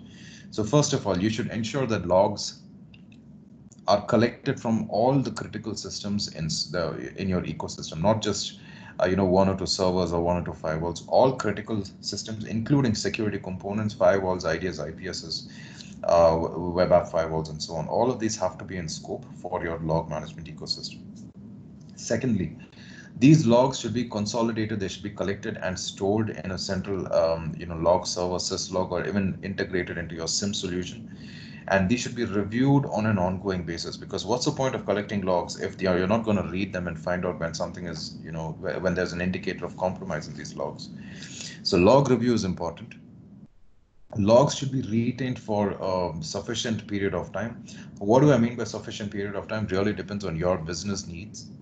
Well, PCI tells you need to hold on to your logs for 1 year, which is a very, very long time. Most organizations, they stop with a maximum of 6 months. Of course, not the PCI compliant ones, but most other companies, they go with a timeline of 6 months, because beyond this, it's too expensive to retain logs.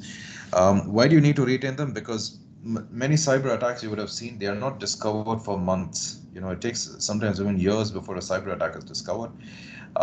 When you discover these attacks, your first point of reference is your logs, because logs give you some sort of indicators on what went wrong and how did the attackers get inside. So if you don't have these logs for at least 6 months or even 1 year from a PCI perspective, the whole purpose is not going to be achieved. So ensure that you have those logs being retained for 6 months or 1 year, depending on your business needs. Ensure that your timestamps are accurate on your log, because logs will consist of the uh, the systems that were impacted, the subject, the object, for example. What is the kind of activity the subject logged in to this object into a particular system? The login was successful or it failed. All of this would be included in the log. Also, the date and timestamp, it's of utmost importance, because if it is wrong, then it's just not going to help you in your investigation. So ensure that the logs, the whole ecosystem is audited from all of these perspectives.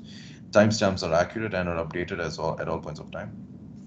Dynamic discovery of assets. Now, a lot of SIM solutions, they have this feature wherein anytime a new IP address is introduced into your network, it is automatically scoped in as part of your SIM monitoring, which means logs are also being collected from this particular new IP address. So dynamic discovery of assets, especially for large organizations, is a very, very must-have feature. All right. So guys, this brings us to the close of access management. It's almost 12, and we are jumping now into the next module, which is risk. Let's take a short break of about 10 minutes, and we'll continue. We've completed this much. We are going to start with risk management after this. We'll continue in about 10 minutes. I hope that is okay with you. And if it's not, let me know about your feedback, your comments, and so on, how you feel about the whole training so far. Please type it into the chat window. We're more than happy to take it forward from there. So is 10 minutes okay for the break?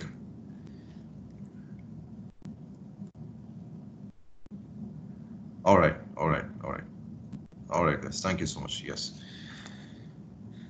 thank you. All right, so we need a prior break and 15 minutes as well. I think I would agree with you. Let's make it a 15-minute break. Let's make it 15 minutes and finish the prayers as well, hopefully, and we'll resume in 15 minutes. All right, guys. Thank you so much. Thank you so much.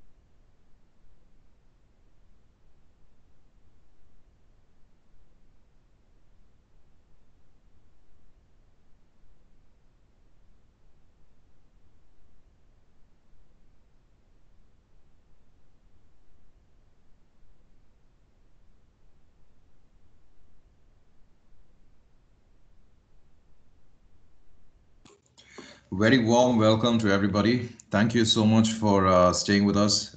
We've just completed half of the training today. In terms of timelines, not in terms of slides, we still have quite some ground to cover. For those who have joined in late, thank you so much for coming in. My name is Praveen Joseph. I'm the lead trainer for today's session, Cybersecurity Fundamentals by Ingram Micro Cybersecurity. So, guys, we will resume now after the break. We just took a 15-minute break, and I do wish I could give you more time, but I'm really sorry we have to start because we are limited in terms of overall time. It's just a 4-hour training. Normally, this is the material that would span out across an entire day, but we are summarizing it into the short version today in 4 hours, wherein we'll try to cover as much ground as possible from the cybersecurity fundamentals perspective. All right, so let's resume the slides. We have more than 50 people in this particular room, 37 and counting right now I see, but we had 58 plus just a few minutes back. Very happy to have a cross-functional group of experts, people from multiple sectors of industry. So your contribution is very valuable in terms of your questions, comments, feedback, opinions, anything at any point of time.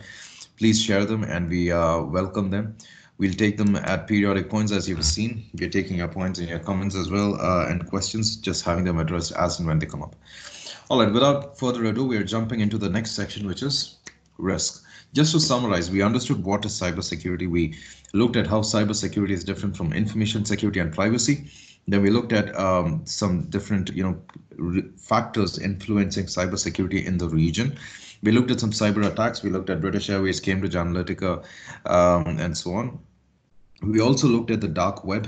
We understood from a technical perspective how it is different from the rest of the regular web, so-called surface web and deep web, so to speak. And then we started studying about some basic concepts of cybersecurity or information security more specifically, which is access control management. We just completed the 3 A's, the triple A principles of access control management: authentication, authorization, as well as accountability. And now we're going to look at risk. Why risk specifically, you can ask me.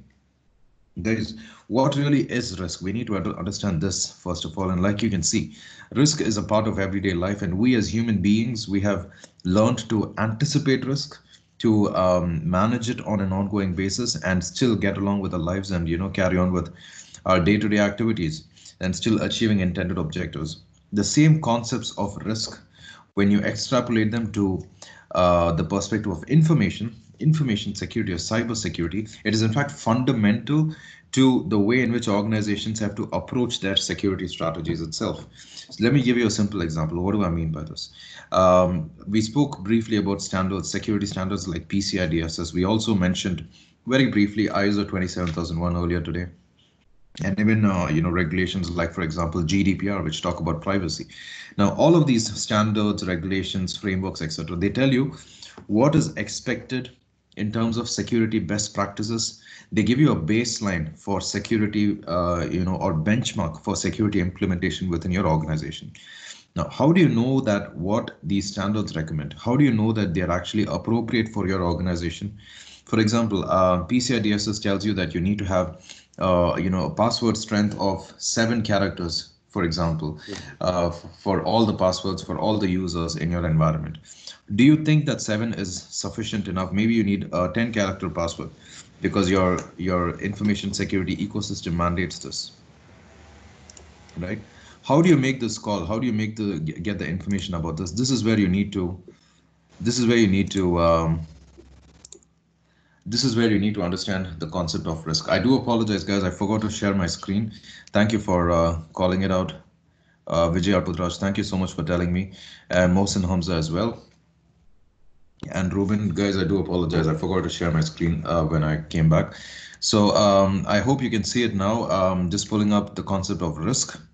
This is the one slide which was before this, wherein I was explaining to you the context of risk assessment itself, the concept of risk itself, and how we have, as individuals, we've learned to accept and manage risk, still carry on with our day-to-day activities. The same concept when you extrapolate it to an information security perspective. How do you ensure that you have taken into consideration how much security is enough security for your company? The answer lies in risk. Simple example, PCI DSS tells you your passwords should have, 7 characters, alphanumeric, and so on and so forth. Is that enough for your organization? You need to understand the risk posture of your company. And how do you do this? You need to break down the risk components for your organization. What are these components? Asset, threat, impact, and vulnerability. All right. Quickly confirming that you can see my screen. I hope you can see my screen, guys. Sir, I can't chat. Please enable my, Okay, all right. Let me check what's happened with the chat settings.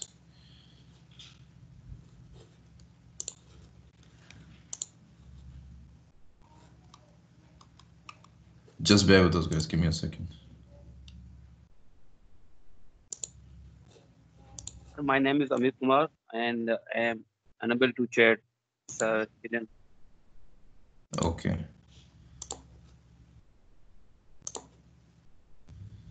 All right. Thank you for confirming you can see my screen.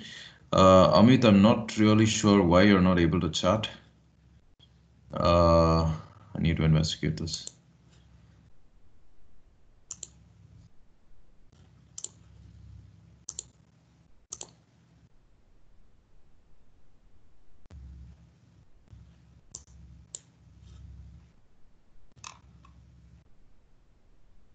I just changed your role to attendee, Amit. Maybe you can chat now. Just check.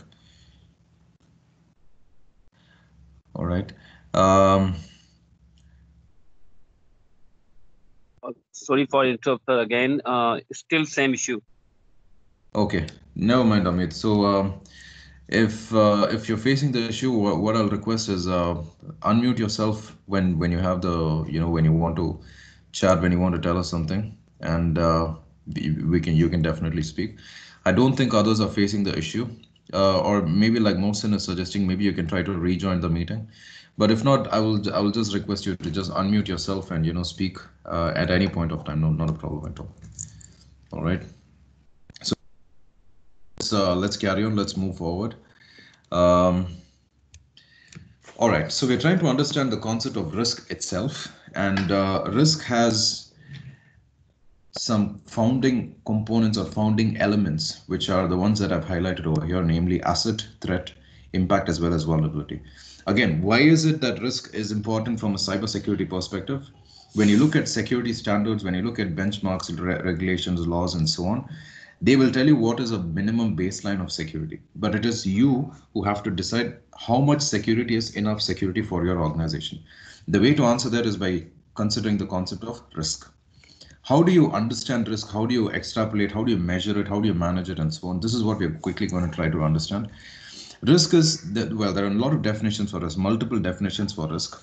From an information security perspective, we try to say that risk is a possibility or probability that a weakness or a vulnerability in your asset is exploited by the threat, leading to negative impact. Right? So there is a weakness in an asset. This asset has specific value. A threat comes in, it exploits this and causes a negative impact or undesired negative impact on your organization. This is the concept of definition of risk.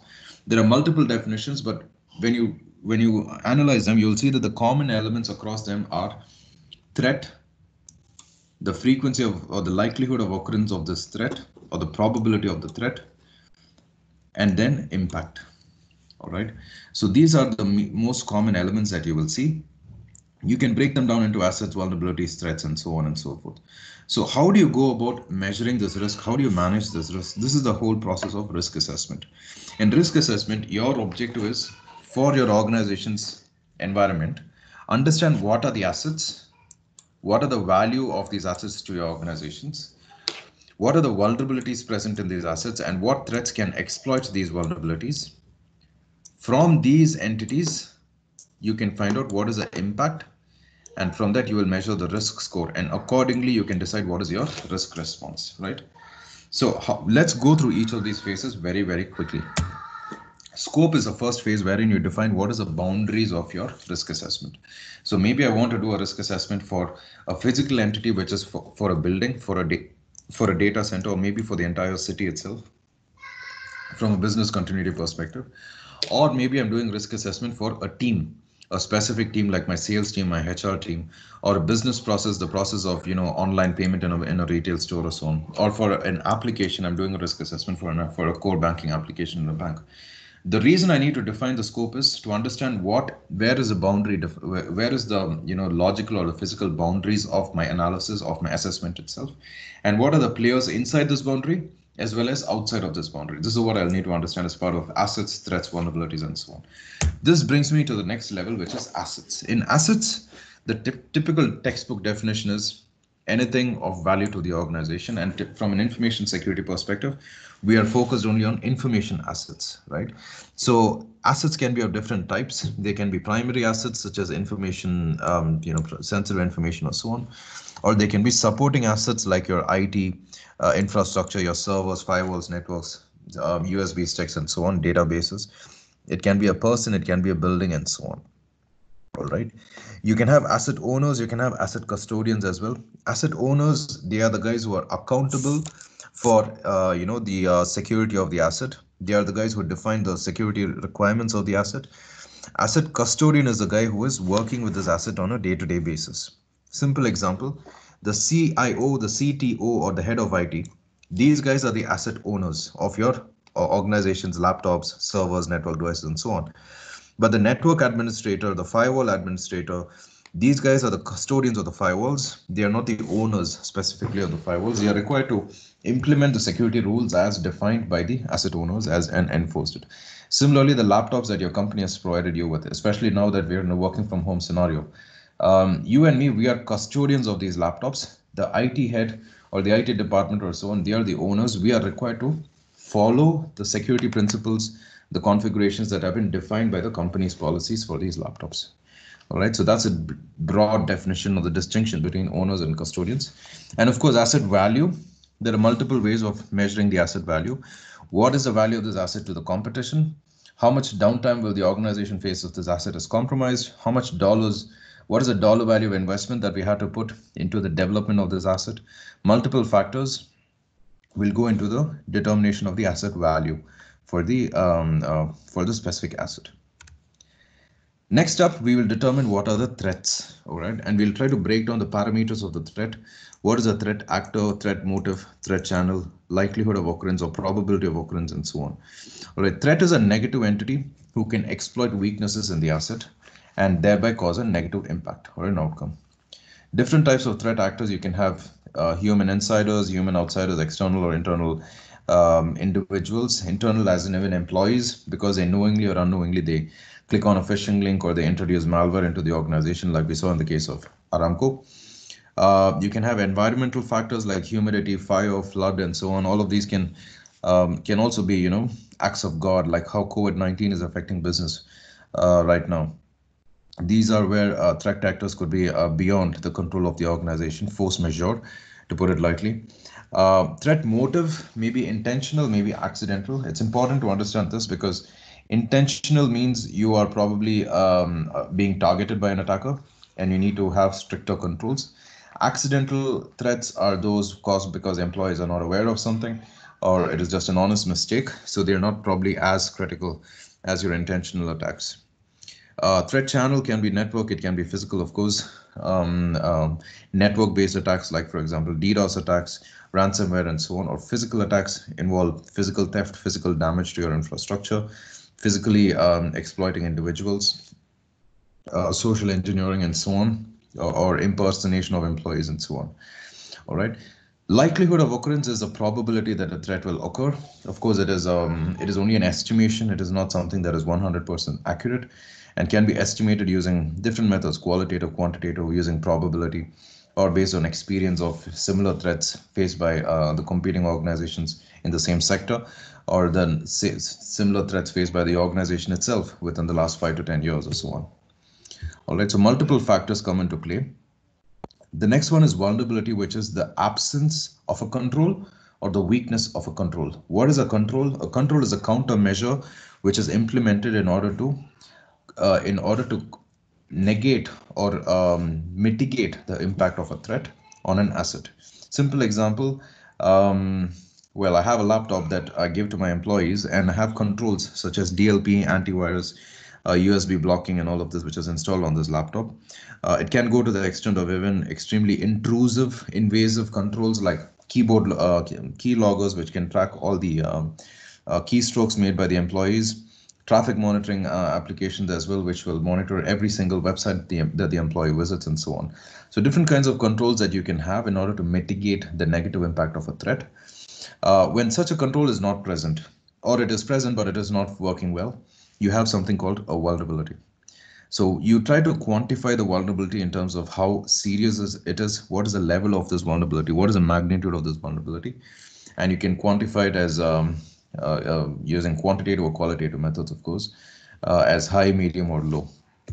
Once you have all of these players, you can calculate the risk using many formulas. The most common one is likelihood of threat, level of vulnerability, value of the asset. Take all of these metrics together. You mix and match them, whatever proprietary formula you prefer, and then you come out with a risk rating, right? Once you have a risk score, guys, you have different ways in which you can respond to the risk, which is mitigate, transfer, avoid, or accept. This is very important. The four options. If you have a very, very low risk, which is coming out as an outcome of your risk assessment, maybe it's not, it's not a wise decision to go ahead and start investing and mitigating this risk because it's a low risk. The risk of earthquake in Dubai, for example, is low. So we're not going to spend millions of dirhams on earthquake proofing our skyscrapers here. So whereas this is in contrast with Japan, where the majority of skyscrapers that you see in Japan are already, earthquake proofed. It is an inherent part of the building design itself because the risk is significantly high, right? So for low risks, risks which fall below a predefined threshold value, which is called the risk acceptance criterion, we will accept the risk, right? So it's very low. I'm not going to spend any additional dollars on managing this risk. Another option for me is to avoid the entire risk causing activity altogether. Simple example, I don't want my employees to work from home because I think the risk is too high. Of course, this is not an option in today's COVID-19 situation, but in the pre-COVID-19 days, I would say critical, critical operations involving, for example, banking processes, data centers, and so on. Employees will mandatorily have to come to the office and connect to the systems in order to work, because the organization feels it's too risky to let them connect remotely, even though there are business benefits. We don't let them connect remotely, and therefore work from home is not an option at all that is given to employees, at least in the pre-COVID-19 days. Another example is remote connections to critical applications are not permitted under any circumstance. We don't authorize any sort of third-party connections, remote connections. Only employees, legitimate insiders are allowed to connect to some critical systems. All right. The next option is to jump in for transferring the risk to a third party. When I say third party, I will either purchase cyber insurance or I will outsource the business process to a third party because they can handle the risk a lot better than me, right? So if I feel that my organization is not well equipped to handle the risk involved in a particular business process, I can simply go ahead and engage in the risky activity, just purchase some insurance in case something goes wrong or get breached. I can make a claim and it should get honored by this cyber insurance providing company. Or the next option is I just outsource the entire business process to the so-called experts, maybe because they are better equipped at handling this risk. I just engage them as an outsourced service provider and they will handle the entire activity on my behalf, right? So roles and responsibilities, lines of accountability have to be drawn out through the MSA, the master service agreement that is drawn out between the service provider as well as the controlling company itself. All right. So these are the three options for handling risks. The fourth one is the most common, wherein I try to mitigate the risk by applying appropriate controls. What I do here is the risk level is high. I will identify the most suitable controls to reduce the risk and bring it to an acceptable level, which is the one that you see over here. I need to reduce the risk level to such a level that it is acceptable to carry on with the business because I have applied mitigating controls. I'm storing a lot of sensitive information pertaining to my customers on a database. It is not even encrypted. The risk level is high. So what are the mitigating controls that I can have over here? Well, I can ensure that access is available only to legitimate users. Remote access is not permitted under any scenarios. I will do everything I can to make sure that no copies are made of the database under any circumstances. So data cannot be copied onto external storage devices and so on. And it is at all times available only through the database and can be accessed only by legitimate users. But these are some ways through which I will try to mitigate the risk of data not being encrypted in the database. Or a lot of vast majority of banks, by the way, they do not encrypt customer records in their core banking application databases because it involves a lot of downtime for every single transaction to decrypt and then again encrypt records and so on. So for the purpose of ease of operation, for keeping things simple, they just store records in clear text. They do not encrypt them under any circumstances, just so that the speed of transactions is not affected under any circumstances. What they do is they go ahead and apply mitigating controls to protect the risk involved in storing, for example, your card number in clear text, your 16-digit banking card number, your credit card number, or debit card number. They apply mitigating controls similar to the ones that I just told you about. They do not allow any copying of the data. They do not allow any unauthorized individuals to access it. Only one or two individuals, like the DBAs, can actually access these databases. And all transactions involving these records on the databases will occur only through defined stored procedures through automated mechanisms. There can be no manual, custom developed stored procedures which DBAs can develop to pull out the data, to query the data, and so on. So there's a governance around the way in which this data can be accessed and used. All right, so these are some of the controls that banks have. You will see these, and probably you know these as well, especially those of us here who are from the banking sector. All right, so guys, here's a quick question for you from what we've discussed. Hospital X uses a cloud-based hospital management system, HMS. This HMS automates all the hospital operations such as patient appointment booking, pharmacy inventory management, archiving, etc., etc. What is the most critical primary asset in an enterprise-wide information security risk assessment, which is ISRA? What is the most important primary asset? Very simple question. Let's take 30 seconds to break this down.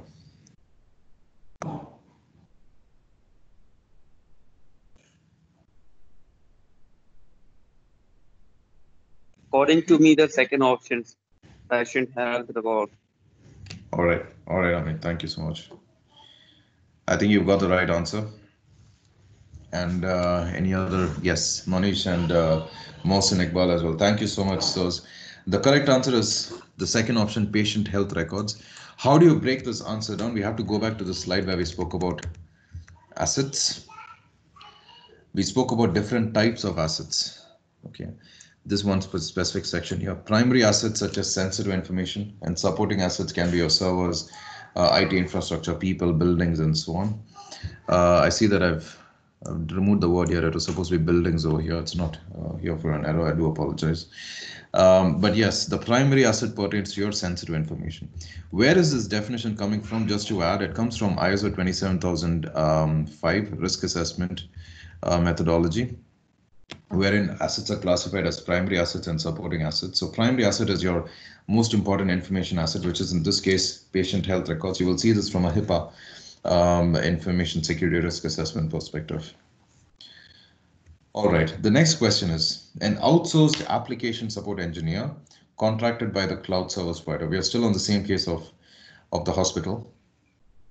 So an outsourced person accidentally deleted 1.3 terabytes of patient records. This affects the hospital operations for a whole week. Match the following. Let's take 1 minute for this.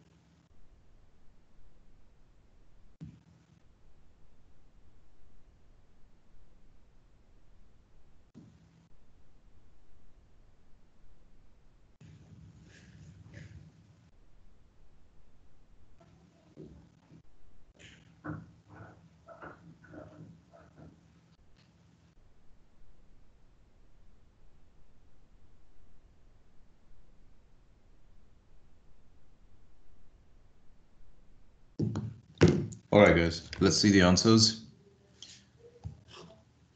No answers yet. All right, so in the interest of time, let's break this down. Threat actor is the outsourced application support engineer. So it's a human insider that you see over here. Threat motive, it was accidental, as we mentioned earlier. Threat channel, it was network based because there was no physical destruction of any data.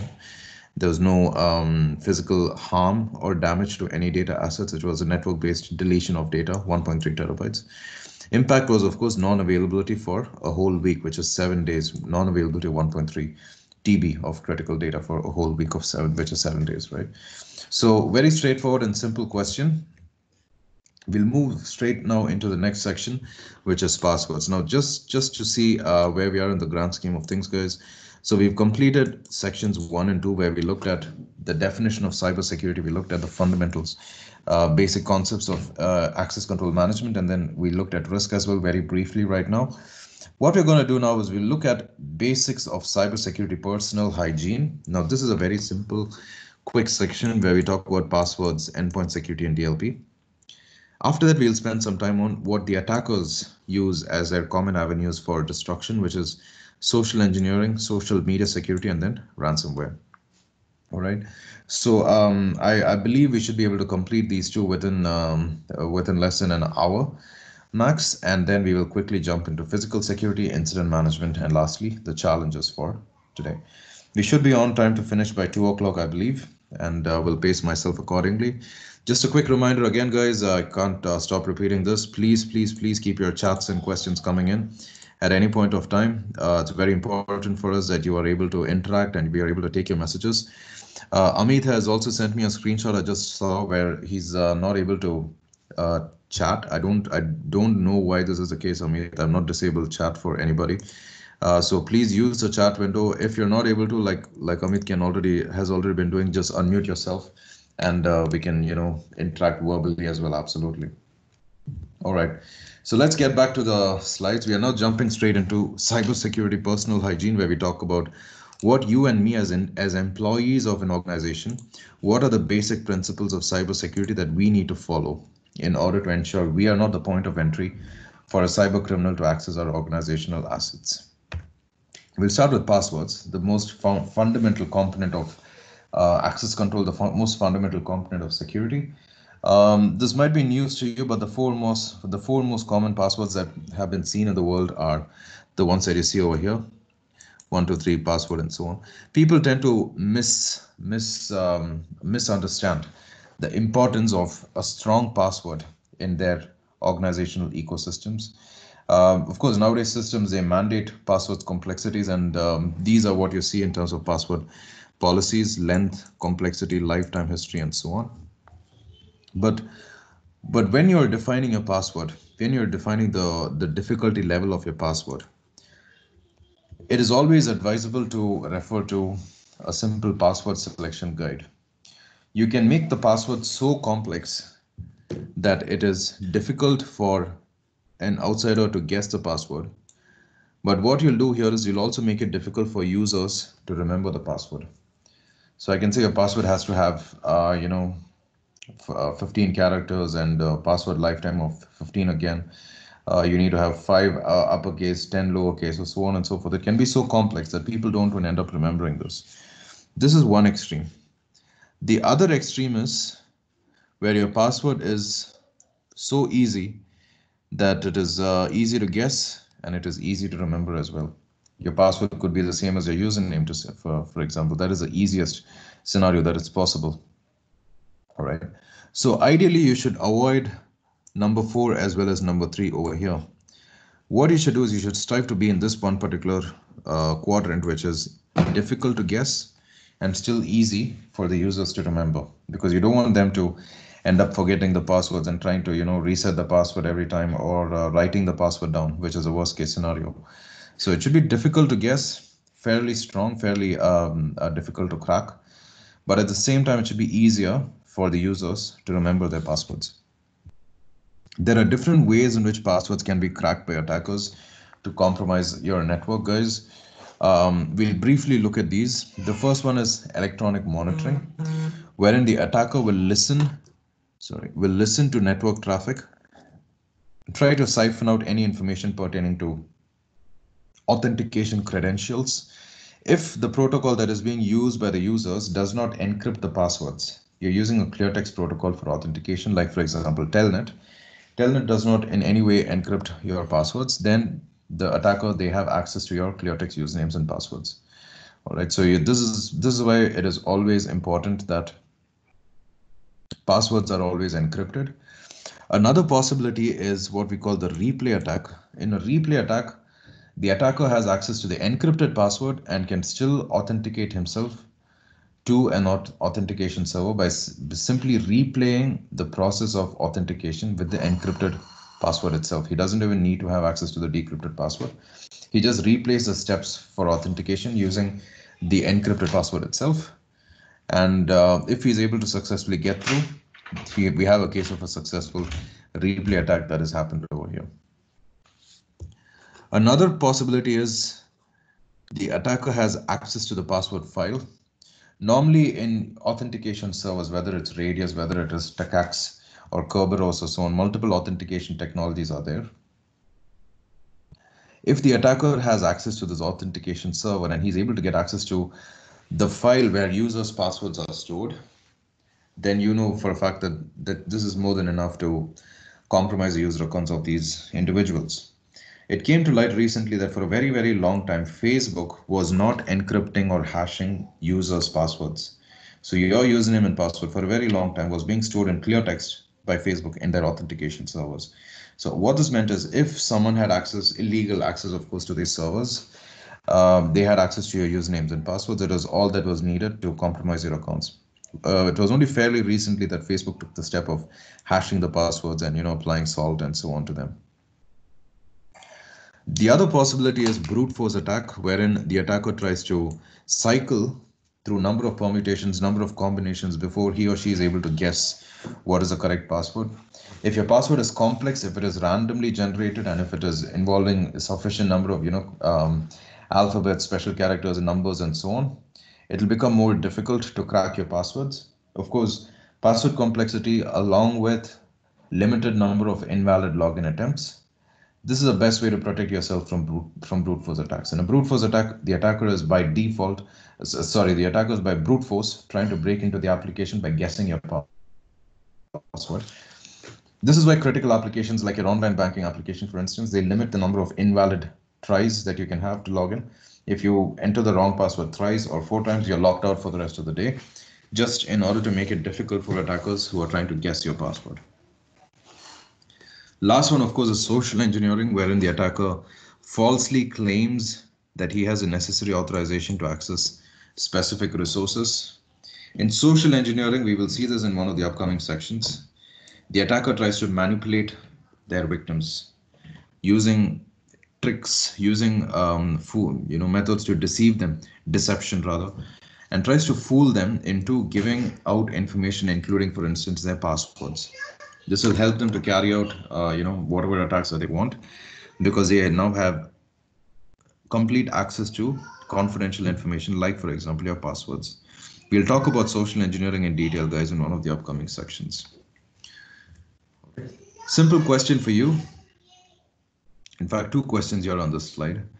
A software project manager has billed 5 members of his team to a client.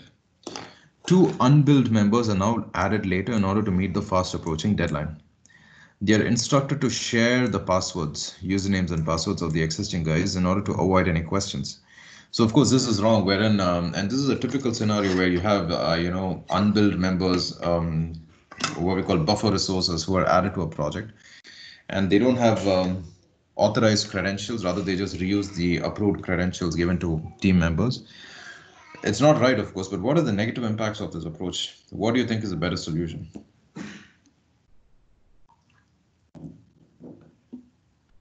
This is question number 1. A wisher calls you claiming to be from your company's IT, and he asks for your company email ID and password. Of course, this is social engineering. But the question is, how well are we able to recognize that this is social engineering? How well are we able to stop this person and still ensure that it's not, that if it is a genuine request, it's not, completely knocked out of the park? How do you take a balanced approach? What are the risks? Think about these two questions, guys. Let's take about 60 seconds for this.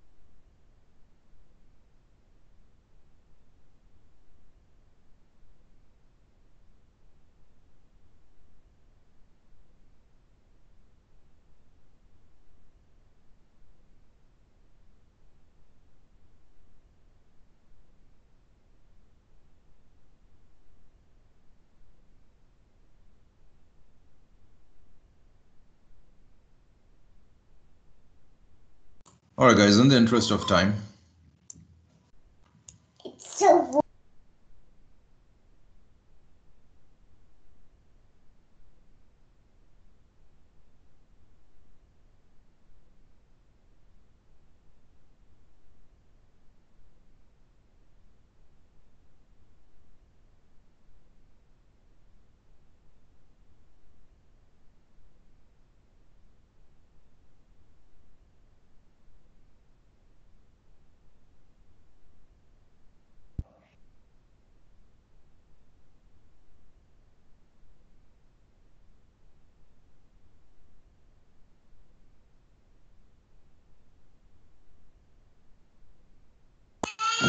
All right, guys, in the interest of time, we'll move on.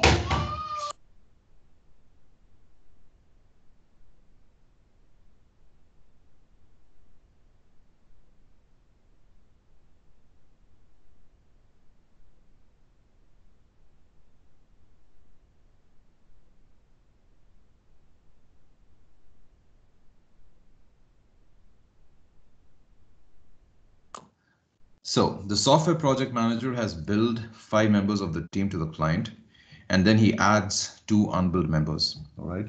So this is a typical scenario, like we said, and of course, it's not a wise approach to take where you're sharing usernames and passwords across your team members.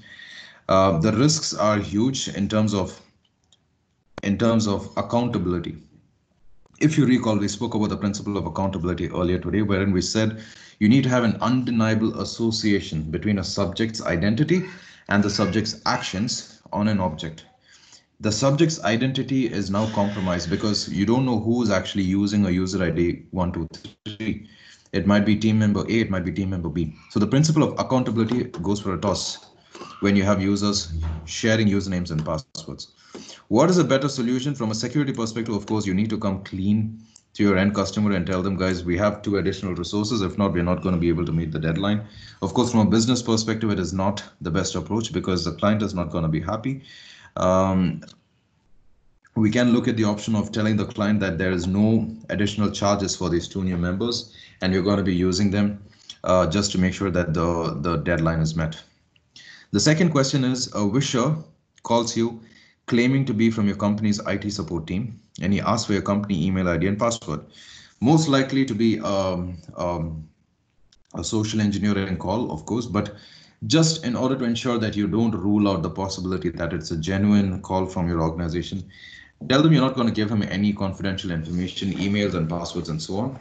If he's from the company IT, he needs to send you an email, or he can give you his email ID and you can send him an email later on after you verify the email ID, of course, with your corporate networks. Just buy some time, try to draw the balance in the try to draw the midpoint or a midline. Make sure that you do not under any circumstances reveal any information pertaining to the company. So we have some beautiful answers as well from Manish. Misuse of confidential integrity, credential sharing and violation, of course, yes. This is for question number 1. And again from Zishan Ali, they can misuse the credentials, absolutely correct. Again, Manish has mentioned in for question number 2 that companies and secret can be exposed. Access to companies' information is now available to potential attackers from the outside world. Absolutely right. Thank you guys so much for your feedback. These are very, very valid points. And I hope that they are able to get us to think in terms of how to approach when we are targeted by a social engineering call. Now, just a side note, guys, the slides here, when you read these questions, and we are now in the context of a security-centric world because we've been talking since 10 a.m. as of this morning. So the last 3 hours, we've been talking about cybersecurity, and we are in that specific mindset. 1 week from now, 1 month from now, if you are receiving a call from a so-called social engineer, from a wisher, for example, VISHER, security would not really be the most important thing on our mind. We would probably be nervous, especially now given the COVID-19 situation. We are working from home. Every part of business is now conducted remotely. So I would say 9 out of 10 times we would not suspect that this is a social engineering call. What is important is for us to get into that specific mindset. You and me as individuals, let's get into that mindset and always proceed with caution. When you are in doubt, and I hope you will be in doubt, never ever give out any information. Right? You need to draw that midline or that middle line rather, and tell them, I do believe you, but I just need to verify who you claim to be. So why don't you just give me a call, or have your manager call me, or send me an email through another methodology where I can verify your identity. Under no circumstances should you concede to their demands on the very first call or even through follow-up calls. By the way, a lot of these calls do happen, especially here in the Middle East region. You've definitely received a lot of these calls on your telephone, on your mobile phones. All right. So guys, jumping on to the next section, which is endpoints. What really are endpoints? Any device which is used by your everyday employees, not the admin users, rather the general users. They can have endpoint devices such as laptops, mobile phones, desktops, and so on. These devices are the largest in terms of number when you talk about your IT ecosystems, and therefore they also present the largest exposure point for your organization's IT ecosystem when you speak from a cybersecurity perspective. In order to have them secured holistically, you should have multiple dimensions which talk about entire, holistic lifecycle governance, anti-malware management, patch management, access control and management, and of course, physical security of your endpoint devices itself. What do I mean by each of these? Lifecycle governance means a secure mechanism, a holistic and formal mechanism for allocating and deallocating the assets, laptops basically, having an updated inventory of your endpoints, hardening the devices in line with your baseline security standards, allocation and deallocation, we just spoke about this, and then monthly audit, right? So what this means is in your organization, you should have IT essentially, you should have an inventory of all the endpoint devices, identified normally by their host names, MAC addresses, something like this, which uniquely tracks them. Every time someone joins a company, you should have a mechanism to push the latest image of your operating system on this desktop or laptop, and then you allocate it to this employee. You update the inventory, which says the asset owner is now, the asset custodian is now employee 123 who has just joined us on this date, and it has been handed over to him or to her. We also have to make sure that every month we check the basic security compliance of this particular device, which means patches are updated, USB is blocked, antivirus is functioning, and so on and so forth. The monthly compliance check should be carried out on the devices. Once the employee is leaving the company and the laptop has to be allocated to somebody else, make sure that all the data has been removed from this laptop before it is given to a new employee. When I say remove, you can either delete it holistically, or you can take a backup and store it into a central repository because you need it from a business continuity perspective. but make sure it doesn't go into the hands of the other employee who is now going to use this laptop. Or if you're going to dispose of the laptop altogether, make sure that the whole data is holistically deleted. When I say deleted, there are multiple ways of deletion. I'm not talking about shift delete. I'm talking about other more secure deletion mechanisms like clearing, purging, formatting multiple times. And you can also go to the extent of degaussing or physical destruction of the hard disk itself. When I say degaussing, you take that hard disk and you subject it to a strong magnetic field, which means the hard disk itself will be rendered unreadable, unusable under any circumstances. Or you can go to the extent of physically destroying, which means you take a hammer or something like this and you physically destroy the hard disk. There's no way of retrieving the data that is stored on the hard disk. These are the more extreme mechanisms because it calls for 100% security, but the downside is that your hard disk is no longer usable. It's not reusable.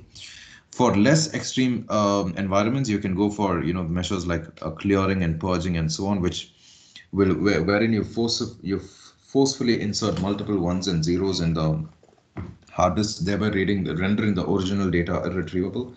The advantages, of course, you can reuse the hard disk. It's just that the possibility of retrieving the data is very, very, very, very minuscule. It's not 0%. I will say it is very, very, very, very small. All right. So that's about data deletion at the end of the life cycle of the endpoints. The other side is about anti-malware management, which means you need to have technical controls as well as administrative controls. I do apologize for this poorly formatted slide. It's not showing up well in the full screen. I'll just go back to the normal view so you can see it better.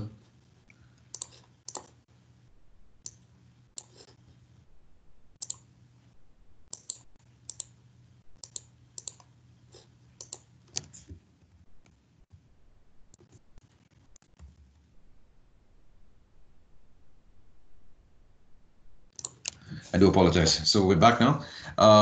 Anti-malware management calls for technical controls as well as administrative controls. Technical controls, of course, you need to have antivirus, which is installed on all endpoint devices, and users should not have the privilege to disable the antivirus. All right, users should not be able to disable the antivirus. Updated signature files, periodic scans, and so on and so forth. Administrative controls, they call for a procedure to audit all your endpoints, make sure all of them have updated signatures, ensure that antivirus compliance is checked across all endpoint devices on a monthly or bi-monthly basis. If something goes wrong, like a virus has been detected on your endpoints, you have a mechanism to isolate these machines, the infected machines, and limit the spread of this particular incident or of this particular malware across the network itself. The right word here would be quarantine, of course, which is a phrase which all of us are all too familiar with today in the COVID-19 situation. All right. The next endpoint control that you need to have is patch management. What is a patch? Every time a vendor develops an application or a software on an operating system and they release it to the outside world, we know for a fact that there is a risk that it is not 100% secure. There would be loopholes, there would be vulnerabilities inherent within the application itself. The vendor, like for example, Microsoft, they periodically release updates or patches in order to cover newly discovered vulnerabilities, newly discovered issues. And these issues may be from a security perspective or even from a functionality perspective. Organizations should have a mechanism to identify these patches, like you see over here, prioritize them, define a rollback mechanism. I'll come back to this. Test them and then deploy them on all applicable endpoint devices. This is to ensure that your endpoints are updated at all points of time. Any known issues have been addressed by these patches, right? So before you do this, you need to identify what are the patches and prioritize them. In fact, Microsoft, every second Tuesday of the month, they roll out these they call the patch Tuesdays, and they roll out all the patches applicable for that specific month. Applicable patches for your operating systems, for your environments, you need to identify them, you need to prioritize them. You need to define a rollback mechanism. What do I mean by rollback mechanism? What happens if after deploying the patches, your functionality is impacted, the servers are not working as intended, applications are exhibiting strange behavior, for example. You need to have a mechanism to undo what you did when you install the patches, which means you need to have a mechanism to uninstall these patches. This is what we call rollback mechanism. Now, there are different schools of thought which describe when this rollback mechanism has to be defined. Maybe it should be defined before the testing, after the testing, before the deployment itself, before the prioritization. Where it fits in this workflow, it's not something which I would say is set in stone. It depends case by case on the organization itself. So it's up to you to decide when you're going to define your rollback mechanism. After this, you go ahead and test the patches on a on a test bed, and then you start pushing them onto the live environment itself. All right. So the last domain of endpoint security is physical security. Guys, especially in the UK, I've seen a lot of cases in the UK where government employees have gone up, they've forgotten a laptop which contained confidential records, n million confidential records. This laptop was not password protected. It was lost. They've forgotten it at an airport. They left it in a taxi. It's been stolen. I've seen a lot of these cases in the UK. In fact, there's one case which I always like to cite. Happened, I think, about 3 years back, 3 to 4 years back, just outside Heathrow Airport, where someone found a USB stick lying on the street, and he picked it up and he went home thinking he found a USB stick somewhere near Heathrow Airport, right? A couple of days later, he plugged it into his laptop and he was appalled because he found that it had the entire floor plan of the airport. Not only that, it also had information about the security protocols, operational procedures of the security team in the airport. Plus, it also had details about a secret tunnel that is used by the Queen herself. If she happens to be in the airport and there is a terrorist strike on the airport, this is a tunnel to be used by the Queen for her safety. All of these pieces of information was available on this particular USB stick. Physical security of this simple USB device was compromised. We don't know how it came out. Maybe it was an employee of the airport who lost it, or maybe it was a cyber criminal who already had access to it and they left it deliberately on the street. I don't know.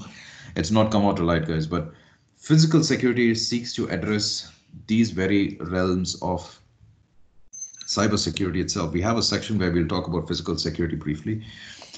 From an endpoint device perspective, lock your laptops when you're not at seat. Use cable locks, which means you tie your laptops using cable locks to devices such as your to things like your tables, for example, so people cannot steal your laptops. Encrypt the hard drive so that even if the laptop is stolen, the data is not really stolen. Install remote wiping software as applicable. So if your laptop is stolen, you can format it even remotely. Definitely applicable for company or corporate mobile devices that you use.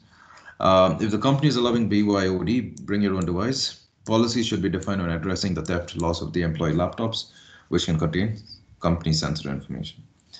Right. So guys, multiple domains, none of these are new to you because your company probably already has started implementing these from your perspective.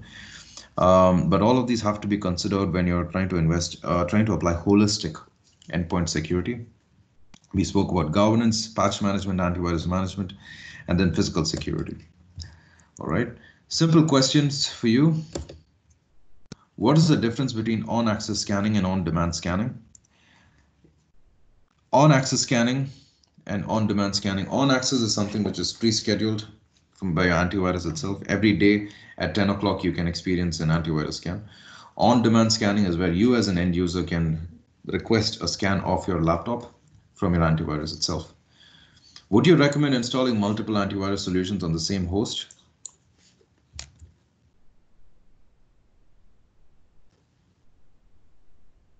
Right. The answer is normally no, because two antivirus solutions, they don't go hand in hand. They will consider each other a threat and will hamper the functionality, the productivity of each other itself. It's always recommended that you select one vendor, maybe McAfee, maybe FireEye, maybe Symantec, whatever it is, Sophos, and you install this one and you just go ahead and work with this one particular vendor. Can OS patches be pushed to your laptop even when you're not on the company network? This applies more in the case of remote employees, guys who are working from home at length, especially in Yes. this particular scenario. Absolutely, sir. Thank you so much, Amit. So yes, the answer is yes. You can install operating system patches even when people are remotely working. You don't necessarily have to be in the corporate network connected to your LAN or something like this for patches to be pushed. What are some challenges in 100% patch compliance? End users do not restart the desktops, lack of inventory management, absence of a team, vendor is not pushing the patches. The most common First three challenge, roundtable. absolutely, absolutely, sir. The most common three patches reasons you will see is the first one, even the second, and maybe the third as well.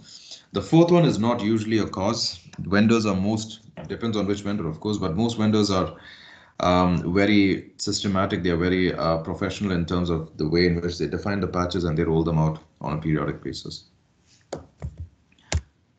Yes, this brings us to the next dimension, which is data loss prevention or DLP. Just to quickly look at where we are in the grand scheme of things, we have completed one, two, as well as almost all of three, where we looked at passwords and endpoints. We are jumping now to the third dimension of personal hygiene, which is data loss prevention. What is DLP? So guys, when you look at this one particular slide, the thing that you see is data exists in different states. Data can be at rest, data can be in motion, or data might be processed. Someone is looking at it, copy pasting it, or carrying out any activity on the data itself. Irrespective of what state the data is existing in, your organization requires that data always stays within a trusted perimeter, what we call the trusted environment. The moment the data goes out of this trusted perimeter or trusted environment, you have what we call a data breach. All right. This is essentially the purpose of DLP, to ensure that data is not breached, to ensure data does not get exfiltrated or go outside of this trusted perimeter, this trusted boundary that you have set. When I say when I say trusted perimeter or trusted environment, it can include your internal network. It can also include external parties who connect to this network, like service providers, customers, vendors, partners, investors, and so on and so forth.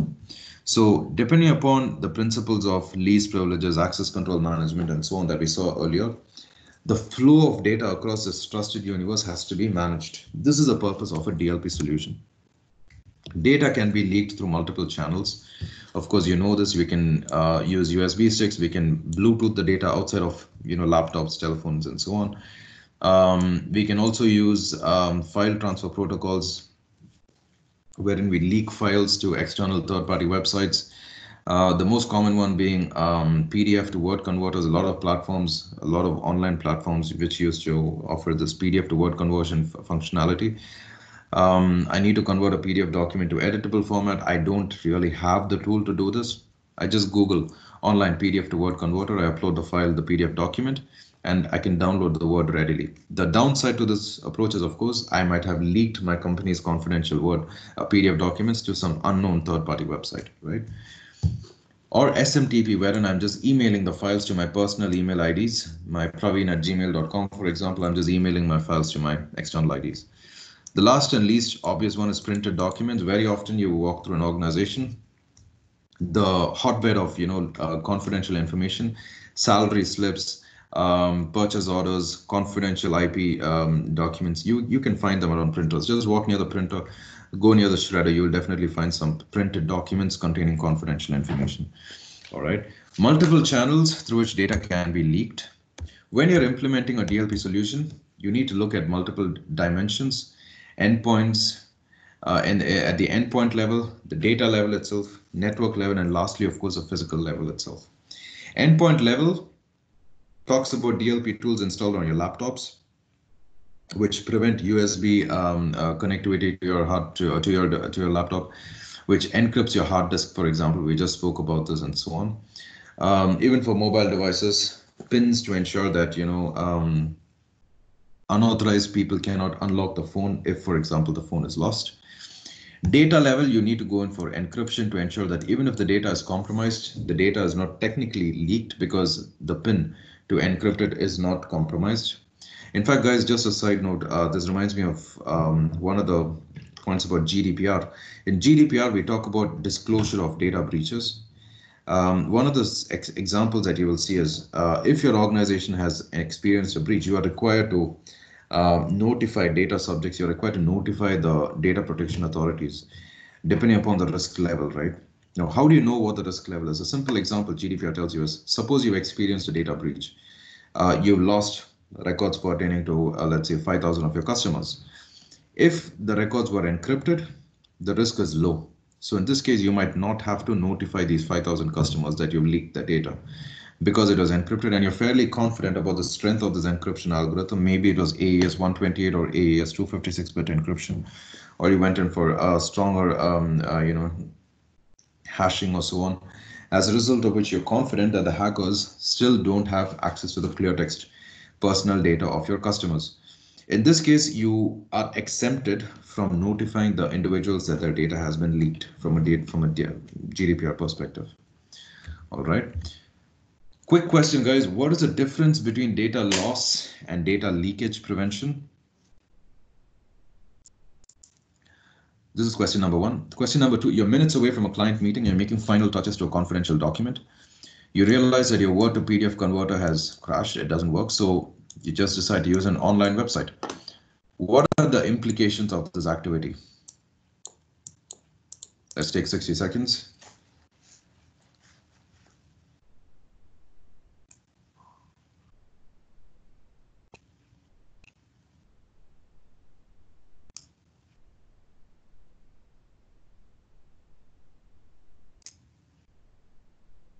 For second option, I think option number 4, share a company confidential document with a third party website.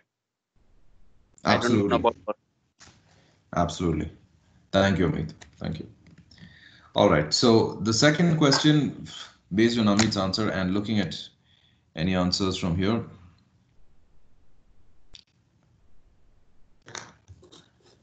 we have some useful information shared by Ali Mooni from Ingram Micro Saudi Arabia. So he's talking about different. Okay, this is a piece of information which I hope is accessible to all of us.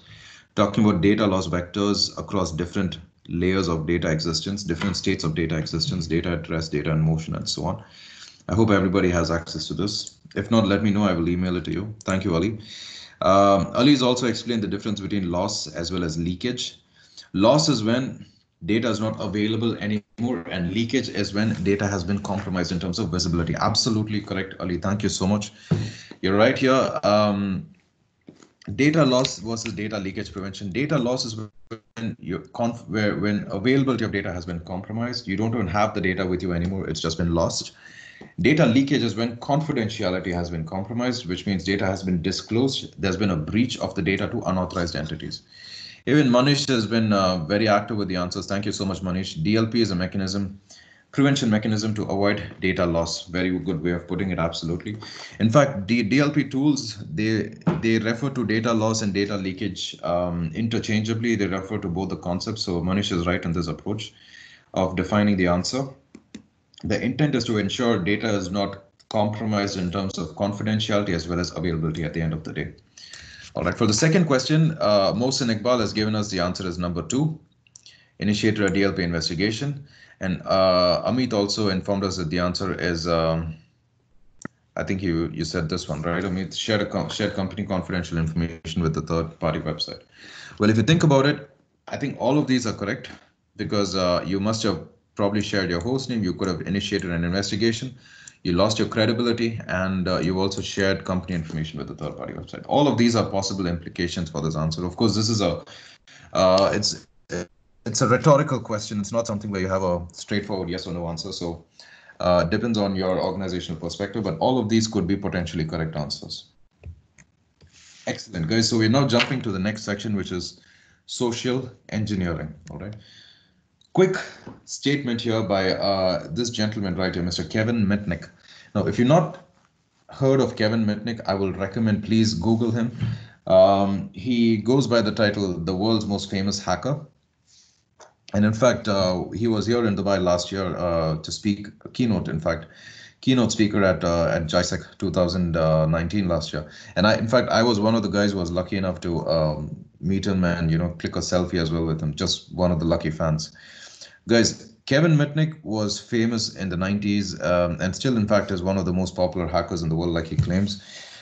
He started out as a small-time cyber criminal who, in fact, he perfected the art of social engineering. He was very good at tricking individuals, tricking typically the corporate, these telecom organizations. He used deceit. He used charming mechanisms to fool people into believing that he was somebody else. and thereby revealing confidential information that he misused for launching attacks against organizations, making long distance phone calls, impersonating individuals, and so on. He was arrested and served his time. Well, once he was done, he turned over a new leaf and he became a cybersecurity advisor, cybersecurity consultant itself. Because he came from the criminal beginnings, he was very, very well versed with how a cyber criminal's mind works. This also led him to write very, very popular best-selling books, The Art of Deception, and so on. You can Google his books as well. Very, very interesting read when you have the time. So one of the things that Mr. Kevin Mitnick mentioned is company can spend hundreds of thousands of dollars on firewalls, IDS, IPS, and so on. But if an attacker can call one trusted person and that person complies, all that money has gone waste. Guys, this is in line with the same message that I told you twice earlier today. The first one is when I introduced Ingram Micro to you and I told you we don't have an exclusive focus on technology. Rather, we focus on cybersecurity, which is built on people, processes, and technologies, which is where we are developing advanced solutions to provide holistic approaches to cybersecurity. In fact, having an exclusive focus on technology is a misguided approach, and this is essentially what Mr. Kevin Mitnick is telling you here as well. You can have the best technical infrastructure, but if your people are not enabled, all of that is going to go to waste. I also mentioned this at a second point today when I told you about the importance of people, processes, and technologies in cybersecurity. One of the earliest slides where we saw that. Many people typically will say cybersecurity, well, that's an IT issue. IT will take care of it. Cybersecurity is a business issue, guys. It's not an IT issue, and it's something that your C level has to be enabled on, which is why we had the position of the CISO, this Chief Information Security Officer. This guy has been tasked with the responsibility of developing a security strategy, which is holistic, cutting across people, defining the processes, and then deciding what are the right technologies to invest in. All right. Social engineering is a mechanism where a cyber criminal employs techniques of deception, techniques of deceit to fool people into revealing information that they normally wouldn't reveal. Information including confidential details, passwords, files, and so on. Information about the whereabouts of important individuals, like, for example, CEOs or CISOs and so on, CFOs and so on. Information which can help them in carrying out larger cyber attacks against an organization and so on. Social engineering can take one of many forms. It can come to you as an email, which is what is phishing, the most common form of social engineering. It can be an SMS, which is what we call smishing. It can be voice-based phishing, which is what we call wishing. And it can be tailgating or impersonation of individuals, which is physical social engineering itself. Phishing is, of course, something which all of us are very, very familiar with. In fact, I will challenge you to just open your Gmail inboxes and go through your spam folders. I'm sure you will see at least one or two phishing emails which have been very well filtered out by your Gmail spam filter. All right. Smishing is where you get SMS-based phishing messages, the Nigerian prince scams, which are very, very well popular. Typically, they used to come in as SMS messages. And of course, now you also get them as emails as well. Wishing is, of course, voice-based phishing, voice-based solicitation, wherein I call you. I pretend to be, for example, from your company's IT team or somebody else, and I ask you to reset my password. I ask you to reset your password rather, or give me, some confidential details. More common scam is where someone calls you and tells you that they found your ATM card, your debit card, lying on the floor somewhere, and they just want to verify it as you. So they want your 16-digit card number, they want your CVV and X and so on and so forth. Only when you say it correctly will they, tell you where to come and collect it or something like this. Multiple scams, multiple formats that they take. Most people are gullible. Let's be honest. Let's face it. Most people are gullible, and they do fall prey to these scams. Organizations have to take steps to ensure that employees do not fall victims to such scams. This is where training plays an important role, guys. All right. Typical way of, typical traits of phishing mails. They normally have generic salutations like "dear customer." They don't really address you by name. I will be honest, this is changing nowadays because a lot of phishing mails, they are very tailored, which is what we call spear phishing. They're highly tailored, and they do have your name, in fact, in them. They will have a message which is too good to be true. Like, for example, click on this and perform this activity, you could probably earn 400K in 5 days. Or they will tell you things like your account has been compromised, you need to act now, your shipment has arrived, your parcel is here, your order has been cancelled, something like this, which will elicit action from you. And when I say action, it will include things like clicking on a link, downloading a file, and so on. There will also be a terminology for, urgency, which is like this one right here. If you do not respond in 24 hours, your account is likely to be deactivated, something like this. And you will find obfuscated hyperlinks. Click here, open this link, or so on and so forth, which has been hyperlinked. It's not exactly the link itself. So you will see that it is taking you to another page, not the page that you intend to be taken to. Also, the from ID would look very, very similar to a known sender, but it might not be the actual sender, like you see over here, citibank1.co.uk. All right. Spear phishing is highly targeted phishing, very, very well crafted, well structured. A lot of effort goes into developing these spear phishing emails because you probably are a target that is worth being targeted, I would say. Highly customized, highly targeted content, very contextual and very research backed. Typically, they have higher success rates. One of the interesting trends, guys, recently is that cyber criminals have started employing artificial intelligence, AI, AI-based algorithms through which they are developing and launching spear phishing attacks at scale. I mean, there's no human intervention required. You just develop the algorithm, then scan the profiles of individuals on social media platforms, like, for example, Twitter. You scrape their profiles, you learn a lot of information about them. What are the posts that they've made? What are the places they've visited?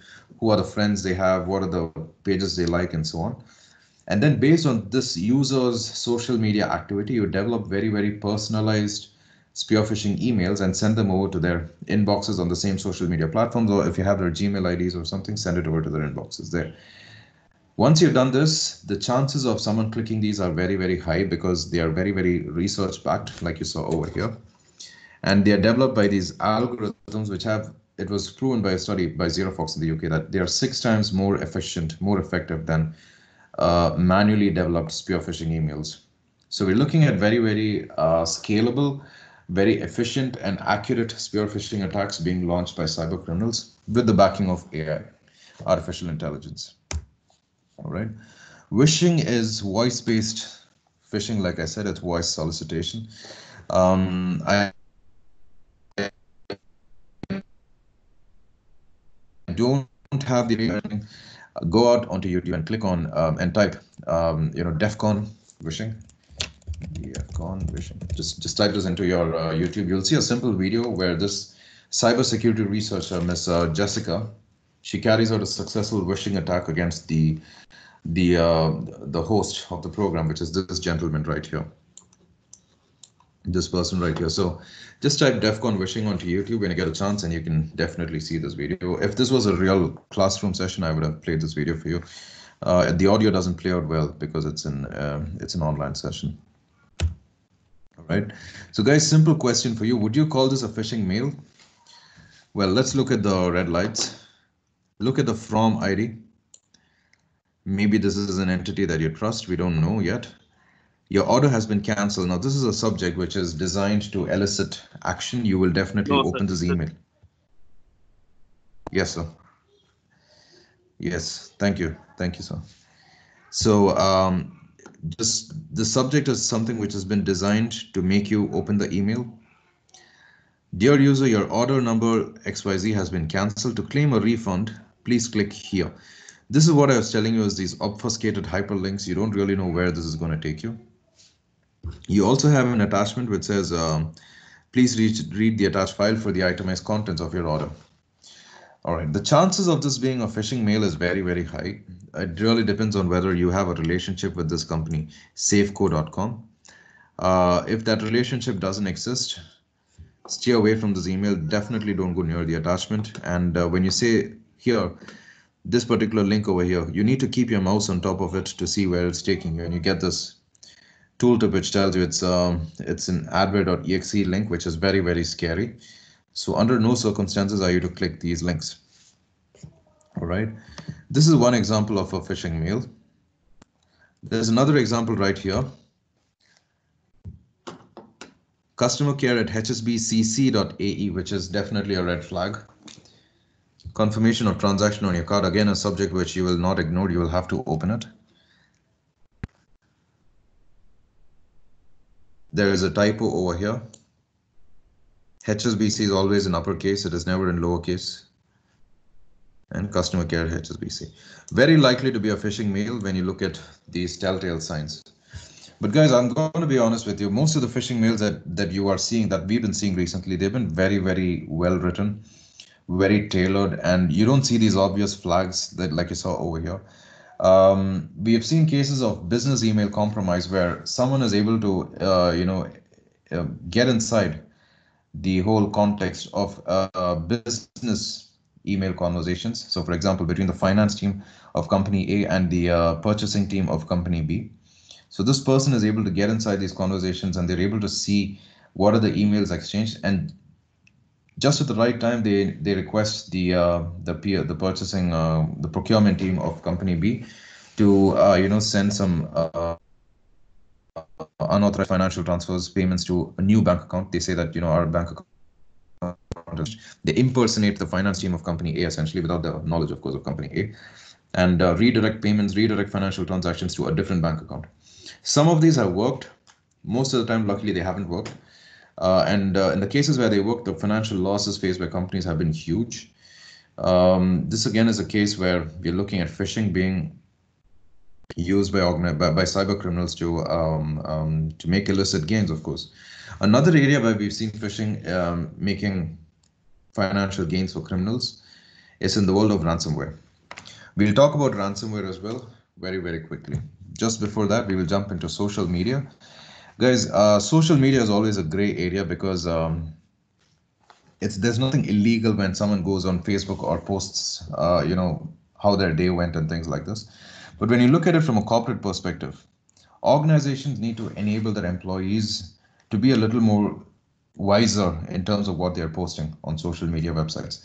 The way to do this is to have a social media policy which tells you what you can, what you cannot post on these platforms. There have been cases, we'll see this in one of the questions, where employees assume that information that they develop belongs to them, and they go out and post it on posts on websites like LinkedIn, on YouTube, explaining how they developed, for example, an algorithm, how they wrote a piece of code which automated a particular activity, and so on. Unfortunately for them, this belongs to the company, it's not their own IP. How do they draw this line between what is their creative work versus what is the IP of the company? That needs to be very, very clearly explained to the employees. Be careful what you post. Refer to your company's policy. Don't discuss your company on social media websites like Glassdoor, Facebook groups, so on and so forth.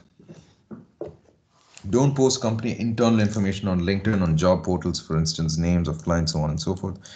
You've seen this very often. People tend to be over enthusiastic about describing their achievements on their resumes, on their LinkedIn profiles. So they will go to the extent of describing what project they did for what client, and they explain this in detail on their CVs or even on their LinkedIn posts, LinkedIn profiles. Typically, this level of detail is not to be included from a security perspective. Clients can be anonymized. You can just say, I did this project for a leading bank. That's more than enough, instead of saying the bank was ABC and this is a project that I did for them, right? So employees have to be educated on them, on these dimensions. Photos taken in restricted work areas, especially from the perspective of banks or critical development centers, data centers, and so on. Employees, they may be allowed to take their phones inside, but taking selfies and posting these selfies on Facebook, sometimes they can have monitor screens in the background, client logos in the background, so on and so forth, which gets published onto social media platforms. And this is never something which goes down well, because you're actually doing DLP in this particular case. All right. Secure your account, your social media profiles, set up two-factor authentication. Watch out for the apps that you are enabling on your platforms, on your social media profiles. We spoke about the Cambridge Analytica scandal, where there was this personality test launched by this developer called Alexander Coogan, and this particular app requested permission to multiple aspects of users' Facebook profiles, including their friends list, photos, and so on and so forth, and it misused this information. Who is to blame? Even the users are to blame, if you ask me. It's not just Facebook that is to be entirely culpable. Even users are to blame because you need to think about what permissions you're giving to these apps and what is the benefit, the risk versus rewards benefit that you're getting from giving these permissions to the app. SMS email alerts for any suspicious activity so that you are notified in time if there is any suspicious activities like passwords being changed on your Instagram, for example. Review the privacy settings, guys. This is a very, very controversial subject, in fact, because companies like Facebook have been heavily criticized for making their privacy settings, their privacy policies very, very dynamic, changed as per their requirements, and very, very complicated to navigate. So they've done their best, I think, to they've improved a lot within the last couple of years, especially since the advent of GDPR, wherein they made it easier for people to realize, to recognize and assimilate the privacy settings, the privacy rights of these individuals. Just for those who joined in late, at the beginning of the session, we defined privacy as how much control do individuals have over their own personal data when they're giving it up to, companies, corporations, and so on. So how much control do we have as individuals over our own personal data? That is what privacy is all about. Well, I've got to give it to them. Companies like Facebook, Google, and so on, they made it easier for us to exercise this control. But nevertheless, it doesn't change the fact that privacy settings are still very, very complex, difficult to navigate. We as users have to be more active, more proactive in terms of reviewing, deleting unnecessary contacts, making sure we are restricting access to our settings. For example, posts by default will be available only to friends, not to the whole world, and so on and so forth. All right. A little bit about information that Facebook knows about each and every one of us. These screenshots are taken quite some time back, but still valid. Relationship status, employer, job title, education. What group do you fit under? Frequent travelers, mobile devices, birthday on March 3rd, so on and so forth. So this is just a tip of the iceberg, guys. You know this. Facebook knows you better than you know yourself, and Google is also the bigger corporation from this perspective. So we have to be aware of this. We as employees have to be more careful in terms of what we're posting and how we are letting these corporations use our data. All right.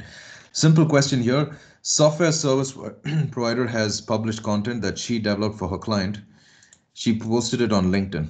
When this was reported by the client, she justified her stand, saying that the content was developed by her and therefore belonged to her. Do you think this is a correct approach? It's 30 seconds for you guys.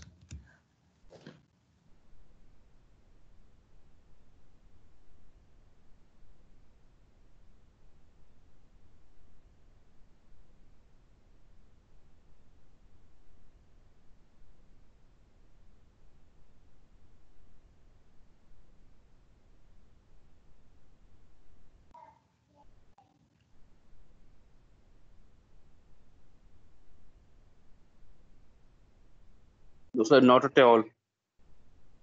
Thank you, sir. Thank you so much. Yes, you're right. Any other answers? Absolutely not. All right, perfect. All the answers are correct. Thank you so much, guys.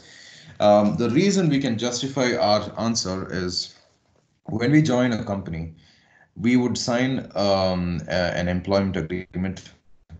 We might sign the non-disclosure agreement or any other agreement as part of the onboarding process, which will definitely have a clause which states any piece of information that we develop as part of this engagement would belong to the company. It's the intellectual property of the company itself. So especially in this particular case, the content that she developed it for her client, which is her company's client essentially.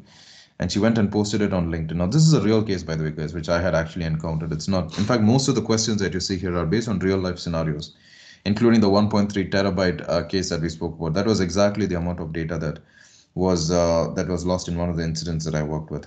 So these are real life scenarios. These are not pieces of imagination or products of imagination. Rather, they actually happened.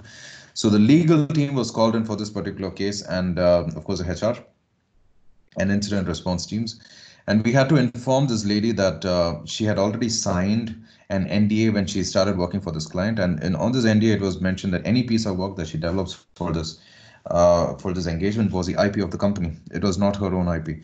So it's just that she conveniently forgot about this, and I wouldn't blame her. Most employees, we don't even see what we're signing when we join, and then a couple of years down the line, we could totally forget what we signed. So this sort of security mindset is something that has to be inculcated across organizations as well as their teams.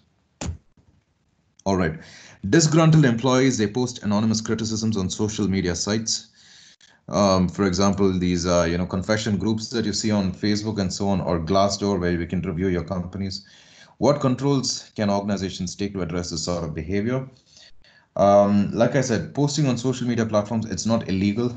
Of course, it depends on which country you're from, but absolutely 95% of the cases, it's not illegal to post things on social media. From a corporate perspective, how can we govern this? By having a social media policy, which defines or gives guidelines in terms of what is acceptable, what is not acceptable content to be posted on social media websites. All right. Next up is ransomware, guys, and these are two major cyber attacks that we had encountered in 2017. First one was WannaCry, the second one was Petya. What really is the business model of ransomware? Simple, very, very simple. It's called cash for keys. I will encrypt your data, and if you want to get your data back, you need to pay me some money. This is a simple business model, but it gained a lot of traction, particularly in 2017 and even 2018. Died down a little bit last year, but still we are seeing a lot of activity in the region specifically. Files are encrypted and cannot be decrypted in 95%, 99% of the cases, even I would say, because the encryption levels are pretty strong, very, very good, in fact. And the only way of getting your data back is to pay the attacker, and you would be given the keys to decrypt your data. This is the whole methodology, and what you see here are the screens that were presented to the victims of WannaCry in 2017, as well as, again, just 1 or 2 months later, there was Petya, the Petya attack, which was more strict than, or more extreme than, I would say, WannaCry, but not as far-reaching. WannaCry affected 230,000 computers in 150 countries around the globe. So this is one of the areas where Bitcoin was used, because payments were accepted in Bitcoins, and this is the address that you could take for the Bitcoin for the Bitcoin address to which you had to send the money. All right. So guys, what if you are hit by ransomware? I'll just come back to this. What if you are hit by ransomware? Do you need to pay this particular individual, this particular attacker? Our recommendation is don't interact with them, don't pay anything to them unless you have contacted your legal team and you have engaged a cybersecurity company. All right, because the way in which you would negotiate with these attackers, most likely it will be over email. Do not initiate any sort of response or communication with them unless you have consulted with a cybersecurity organization as well as included your legal team as well. Even in terms of negotiation, we've seen cases where attackers have initially demanded, something to the tune of, let's say, $5,000 for a small company, but they're able to bring it down to even $500 just because they want to make some quick cash. We've seen cases like this. We've also seen cases where attackers demand to the tunes of millions of dollars and are not at all willing to budge. So we've seen both kinds of cases. Of course, depends on the type of company that is targeted. The attackers have done their research, as well as the amount of data that they have encrypted. Right? Some companies have been lucky enough to have backup, at least partial backup, and therefore they don't really care about the ransomware. They just restore the data and install some anti-ransomware tools to ensure they are no longer attacked. But most companies we've seen in the region, especially, they have not invested in appropriate backup mechanisms. And as a last resort mechanism, they are looking at whether they should pay the attackers. Our recommendation is there's no point in paying attackers, guys, because the guarantee is very, very less. Think of it this way. If you are a cyber criminal and you have launched a ransomware attack against 10 companies, right? Out of these 10, the likelihood that someone will pay is only one out of 10. So one guy pays you. Now, your target was to make, let's say, $1 million out of 10 people. Now, you have to make that $1 million out of this one individual itself. So what you will do is you will give him a little bit of his data after he's paid, but then you will say, I need more money. And the demand is just going to be endless, right?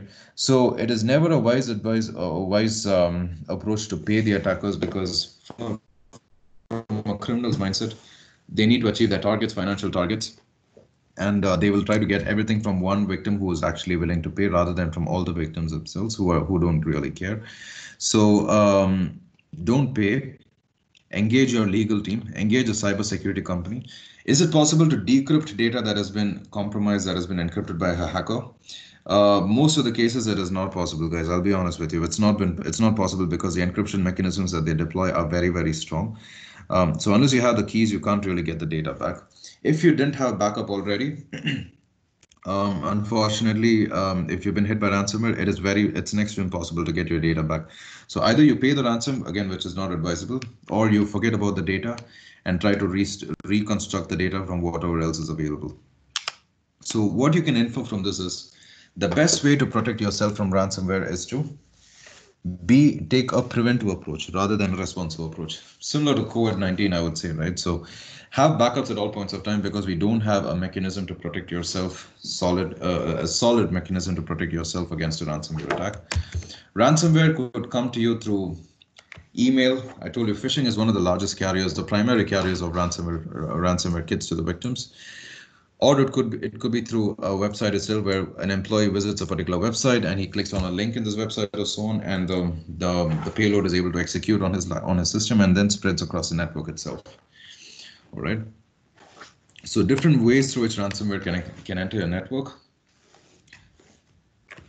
Potential impacts could be that your confidential files are stolen or leaked. File servers are therefore not available. They're exposed to secondary or tertiary damage, including encryption of hard disk, MBR, and so on. All right. So guys, quick questions for us on terms of ransomware. What is your best bet against ransomware? My files are already encrypted. Can I still be affected? My files are already read-only. Can I still be affected? Some insightful questions, I hope. Let's take a minute to answer them.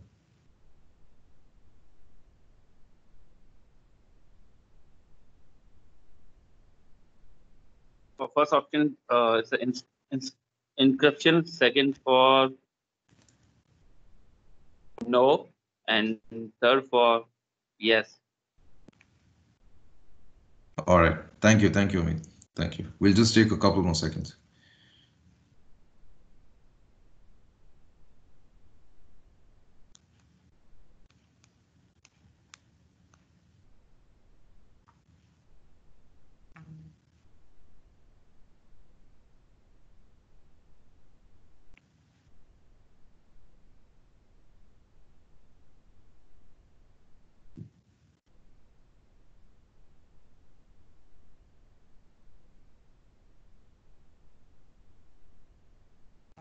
All right, guys. All right, we have a couple more answers.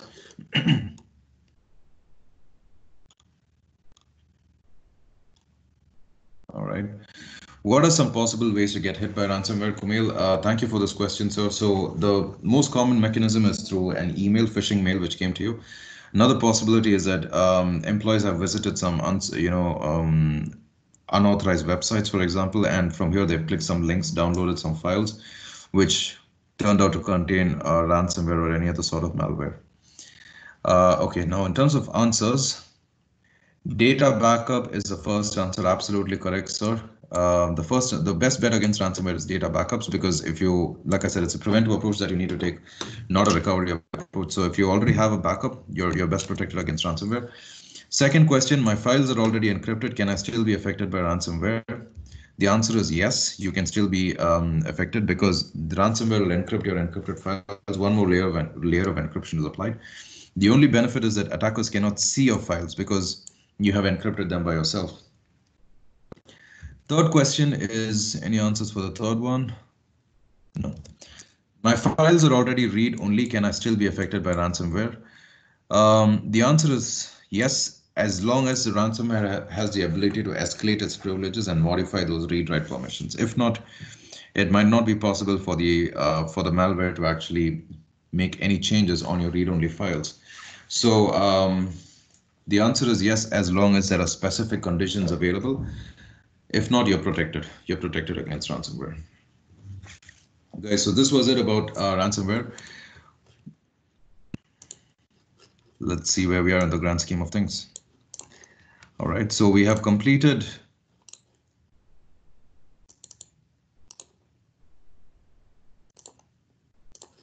we've completed from sections 1 all the way to sections 4. We defined cybersecurity, we defined the world of cybersecurity, the dark web, and so on. We looked at access control management, risk management, basics of cybersecurity, personal hygiene, and then we looked at some common attacks, which was social engineering, social media security, as well as ransomware. We're going to jump straight forward into the world of physical security and incident management in a minute.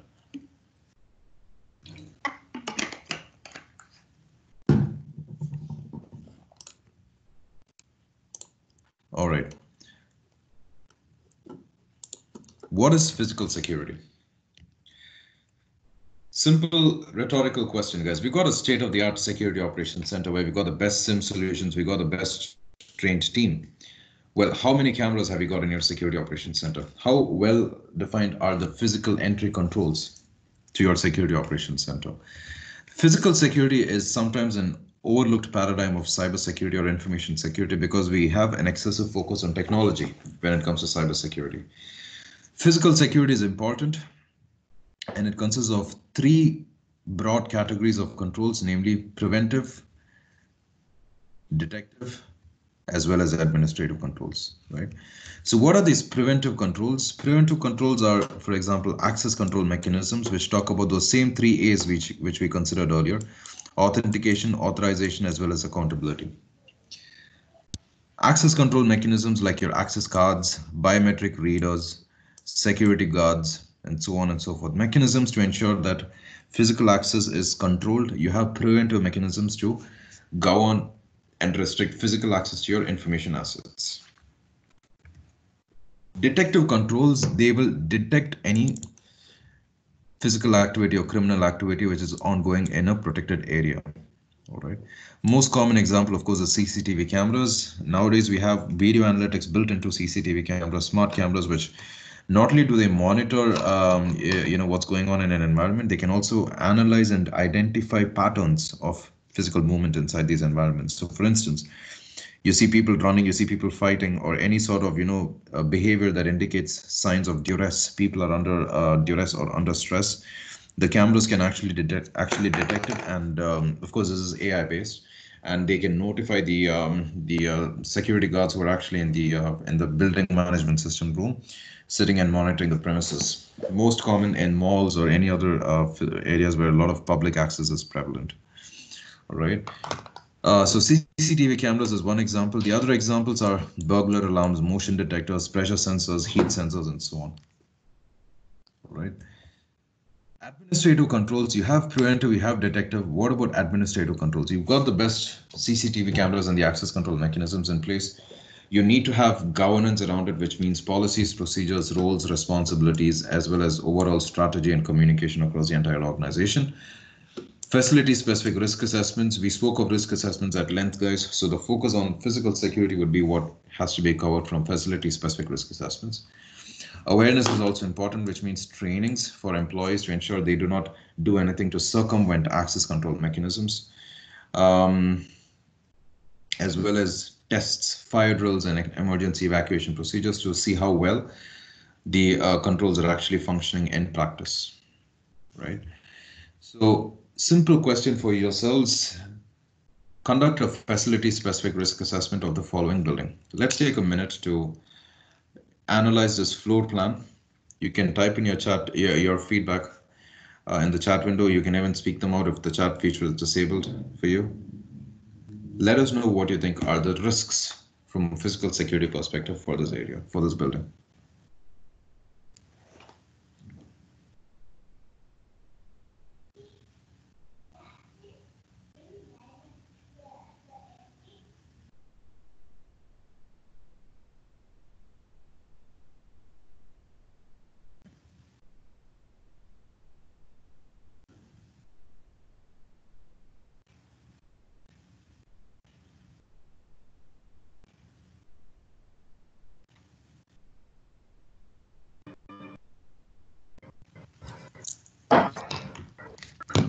I guess the reader center is nearby to the reception. That's the front gate. I guess it should be somewhere in the middle or somewhere, maybe. Amazing, amazing. Very good point. So very good. Thank you. Thank you. Thank you, Kumar. Any other answers? Let me just check.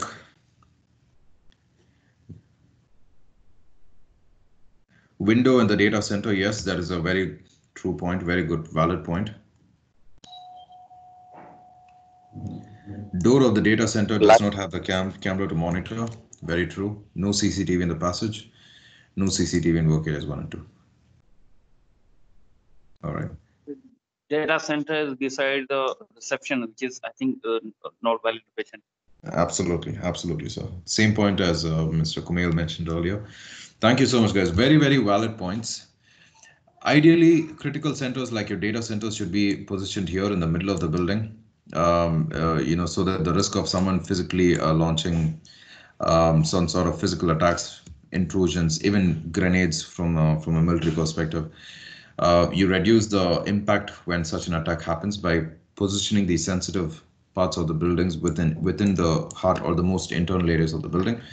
This is one risk that you see. Another risk is about CCTV cameras not being present in work areas 1 and 2. Absolutely valid points. This is why cybersecurity or physical security is usually a gray area, because you never know how many cameras are enough. How high?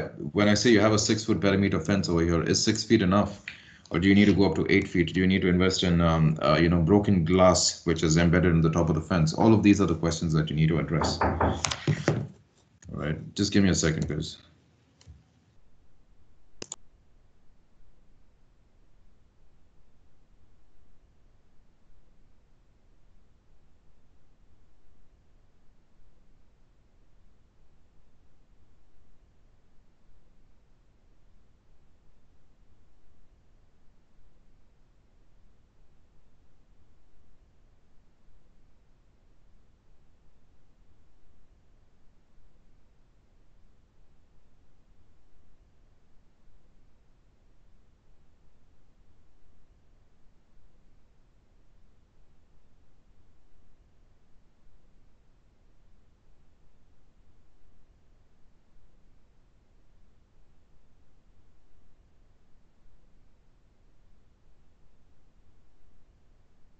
As many of us brightly mentioned, data centers not being positioned in the right place. But the other most important point is data centers being accessible to common areas like this passageway that you see over here.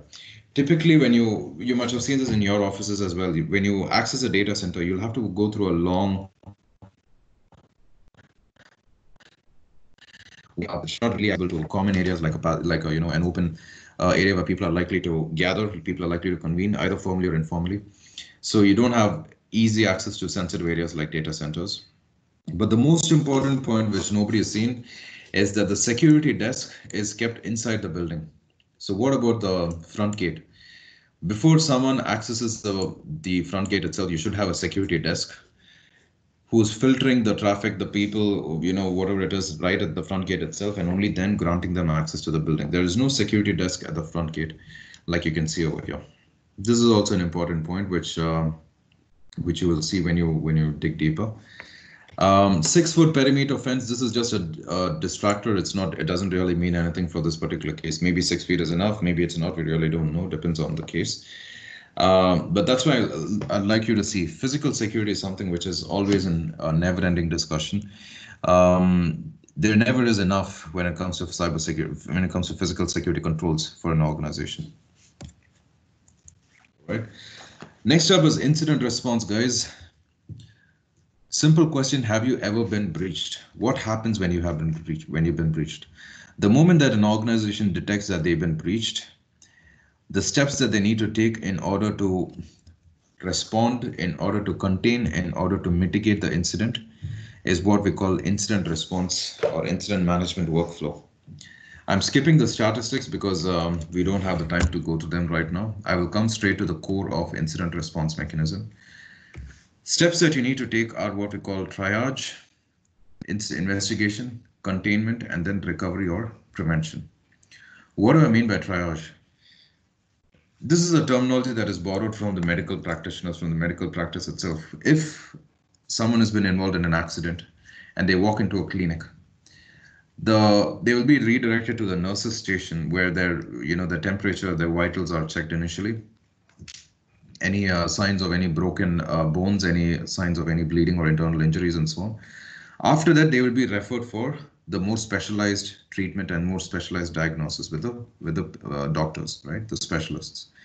This level of L1 analysis, where you try to classify, you try to identify what is the extent of damage that was, borne or undergone by the patient, is what we call triage.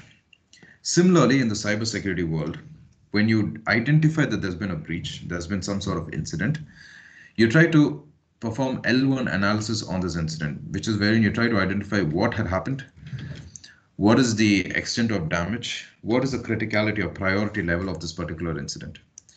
Get as much information as possible, and then you assign the appropriate investigator.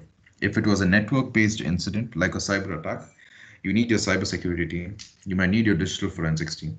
If it was a physical security incident, you need your physical security team.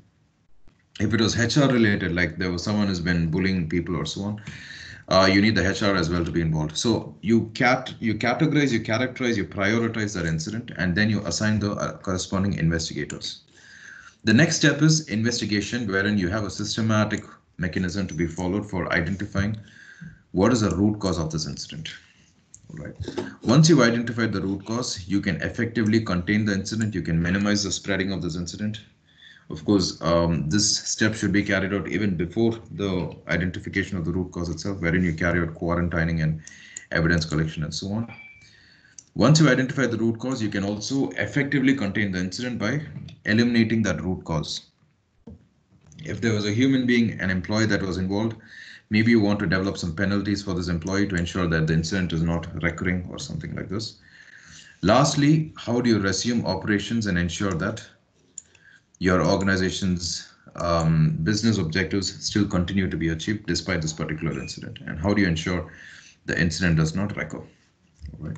Throughout this entire process, communication with all stakeholders, internal, external, as well as regulatory bodies, customers, corporate communications, all of this has to happen through a structured mechanism in the organization as well as across the organization. All right. Which of the following are the main reason incident response fails? Senior management awareness, no procedures, communication does not work, there is no channel for the employees to report incidents. All of these are important reasons. Which is the main reason? I would say lack of senior management support, because without their support, everything is going to fail. So security always succeeds when it is taken through a top-down approach, wherein it starts with senior management support, awareness, and commitment, and then boils down the layers to the different parts of the organization itself. All right. So guys, this brings us to the last section for today, which is the challenges that you will face. Before we start the last section, I would like to thank you once again for staying with us throughout the training.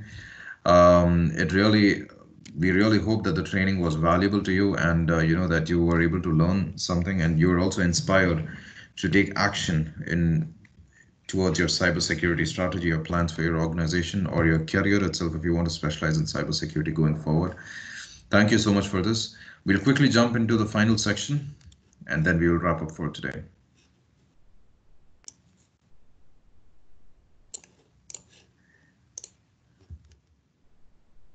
Typical challenges that you will face in promoting cybersecurity internal to your organization.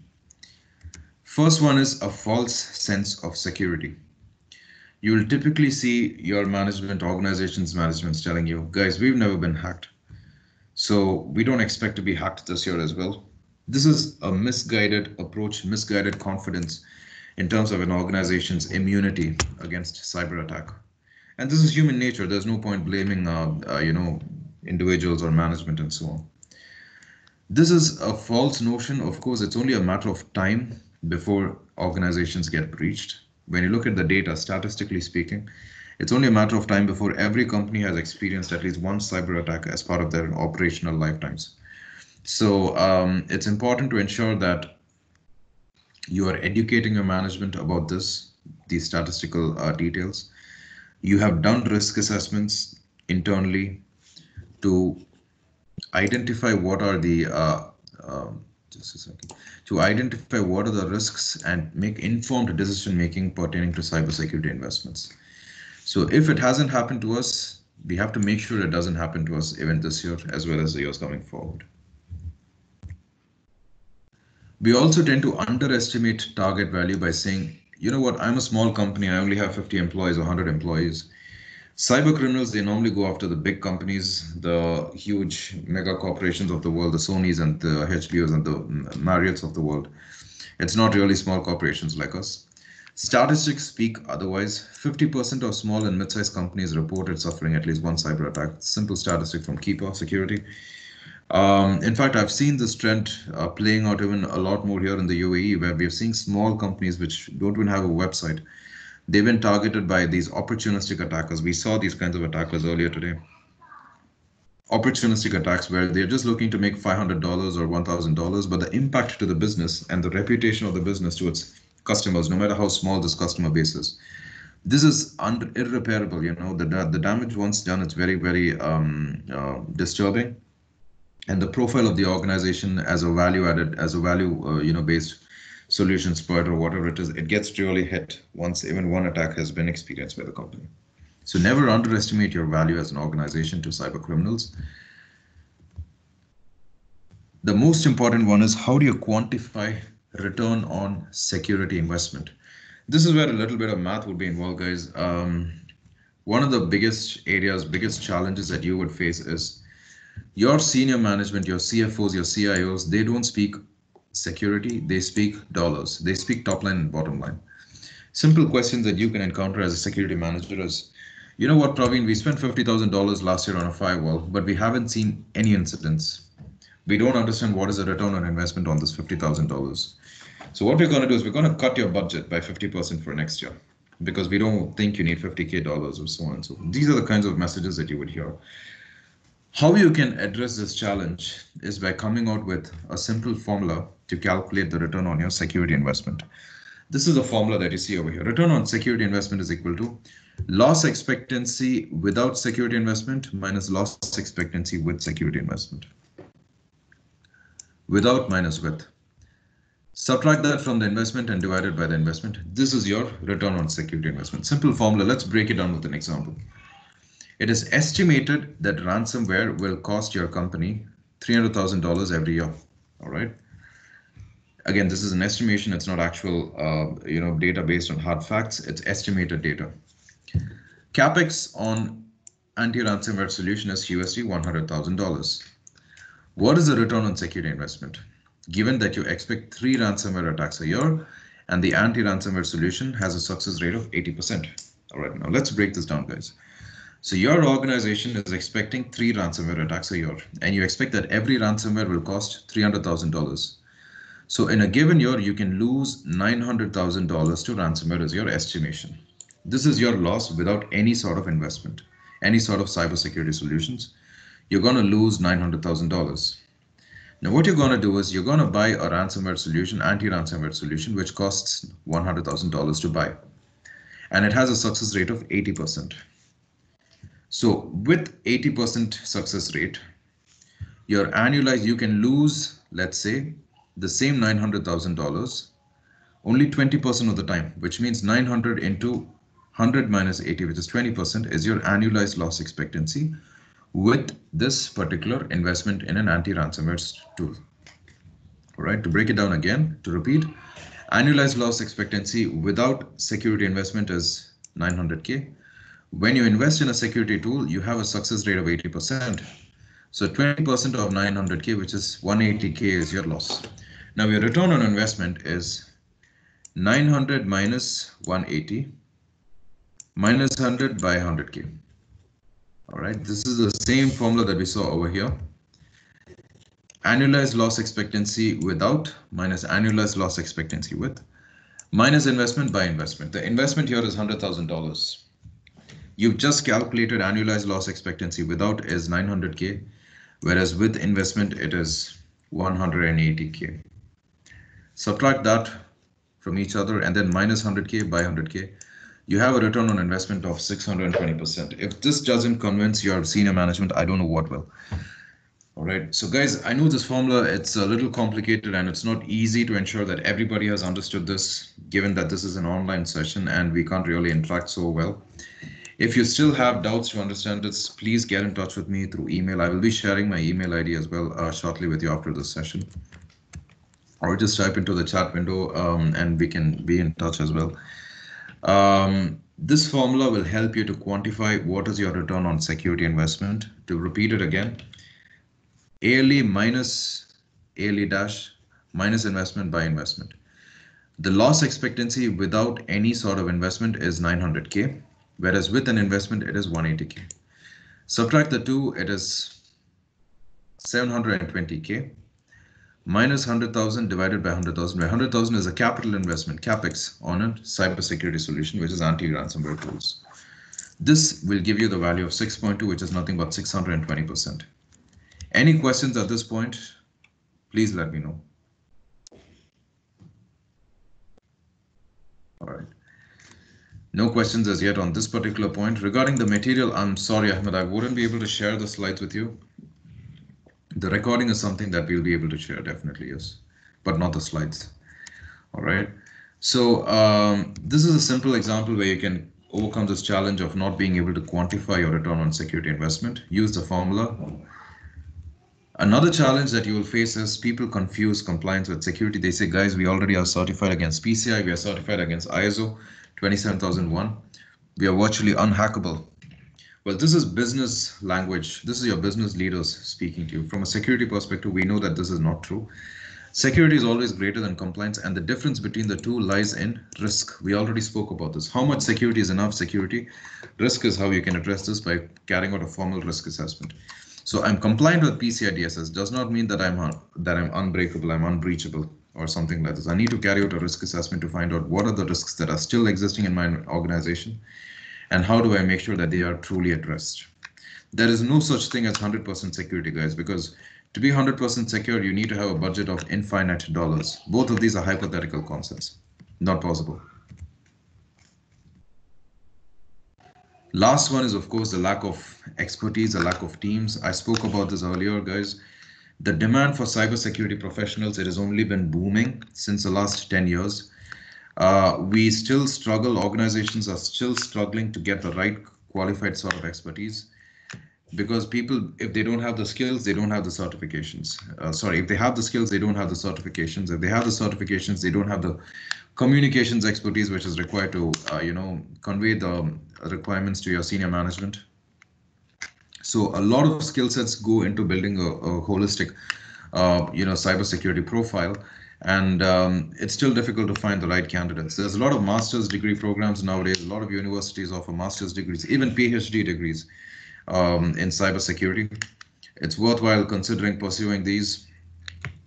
For those of us who don't have the luxury of getting, another master's degree or devoting time and money to a master's degree, it's worth investing in cybersecurity certifications. You have the very famous CISSPs and CIPPs and CIPMs and so on from a privacy standpoint.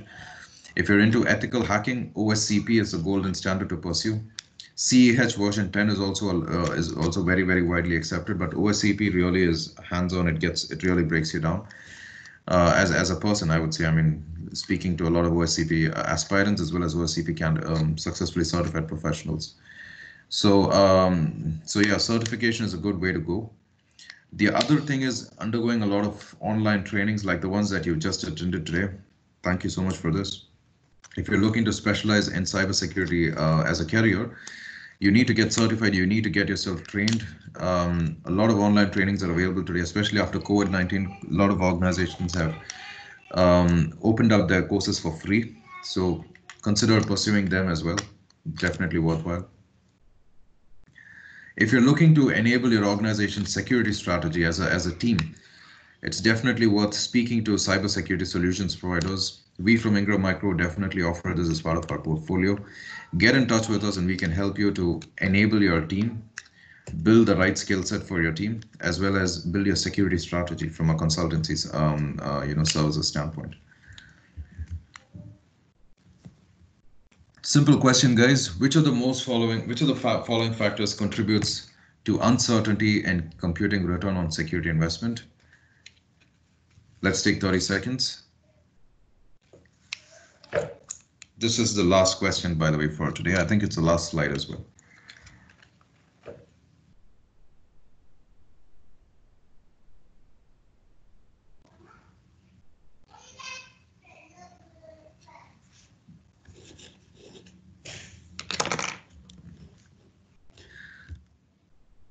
All right. All of the above. Thank you so much. Thank you so much, Manish. All of the above. Thank you, Saad. Thank you. Thank you so much, Saad. Thank you, Amit. Yes. All of the above, in fact, number of occurrences of an incident cannot be predicted, absolutely. Cost of a single incident also cannot be predicted, absolutely. CapEx is readily available, but OpEx is not readily available, very true. When estimating the cost, non-quantifiable factors such as loss of reputation, loss of productive time, all of this is not considered. So yes, the answer is all of the above. Thank you so much. So guys, this brings us to the close of the training itself. Again, on behalf of Ingram Micro Cybersecurity, please accept my thanks for being with us throughout this training. We really hope that you were able to derive value from it and that you were inspired to option A, pursue a career in cybersecurity if you've already not specialized in this. Option B is to build a cybersecurity strategy as well as or enhance the cybersecurity strategy for your organization. We from Ingram Micro, we are committed to helping you no matter which option you have selected, option A, B, or whatever it is. Be in touch with us. Our email ID, just for your reference, is cyber.meta@ingrammicro.com. The recording for this particular session will be made available on social media platforms as well as will be pumped into your inboxes. Thank you so much for being with us, and we look forward to being in touch with you.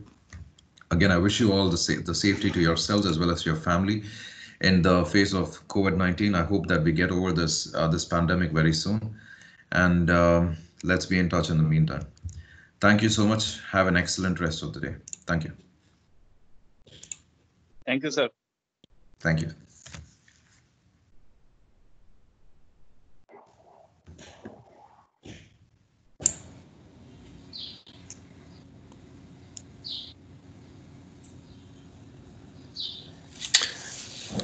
Hello, I just would like to ask, how can we receive the recording?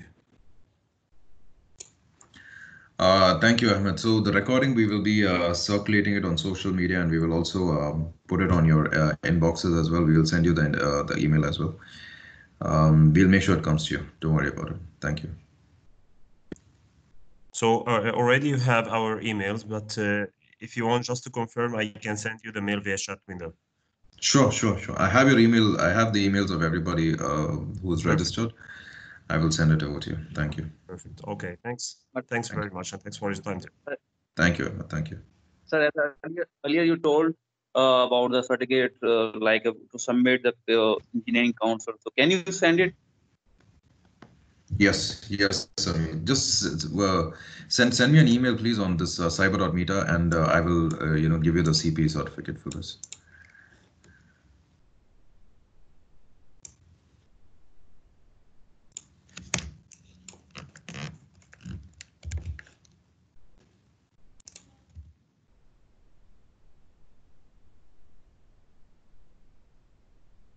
Thank you, everybody. Have a great rest of your day.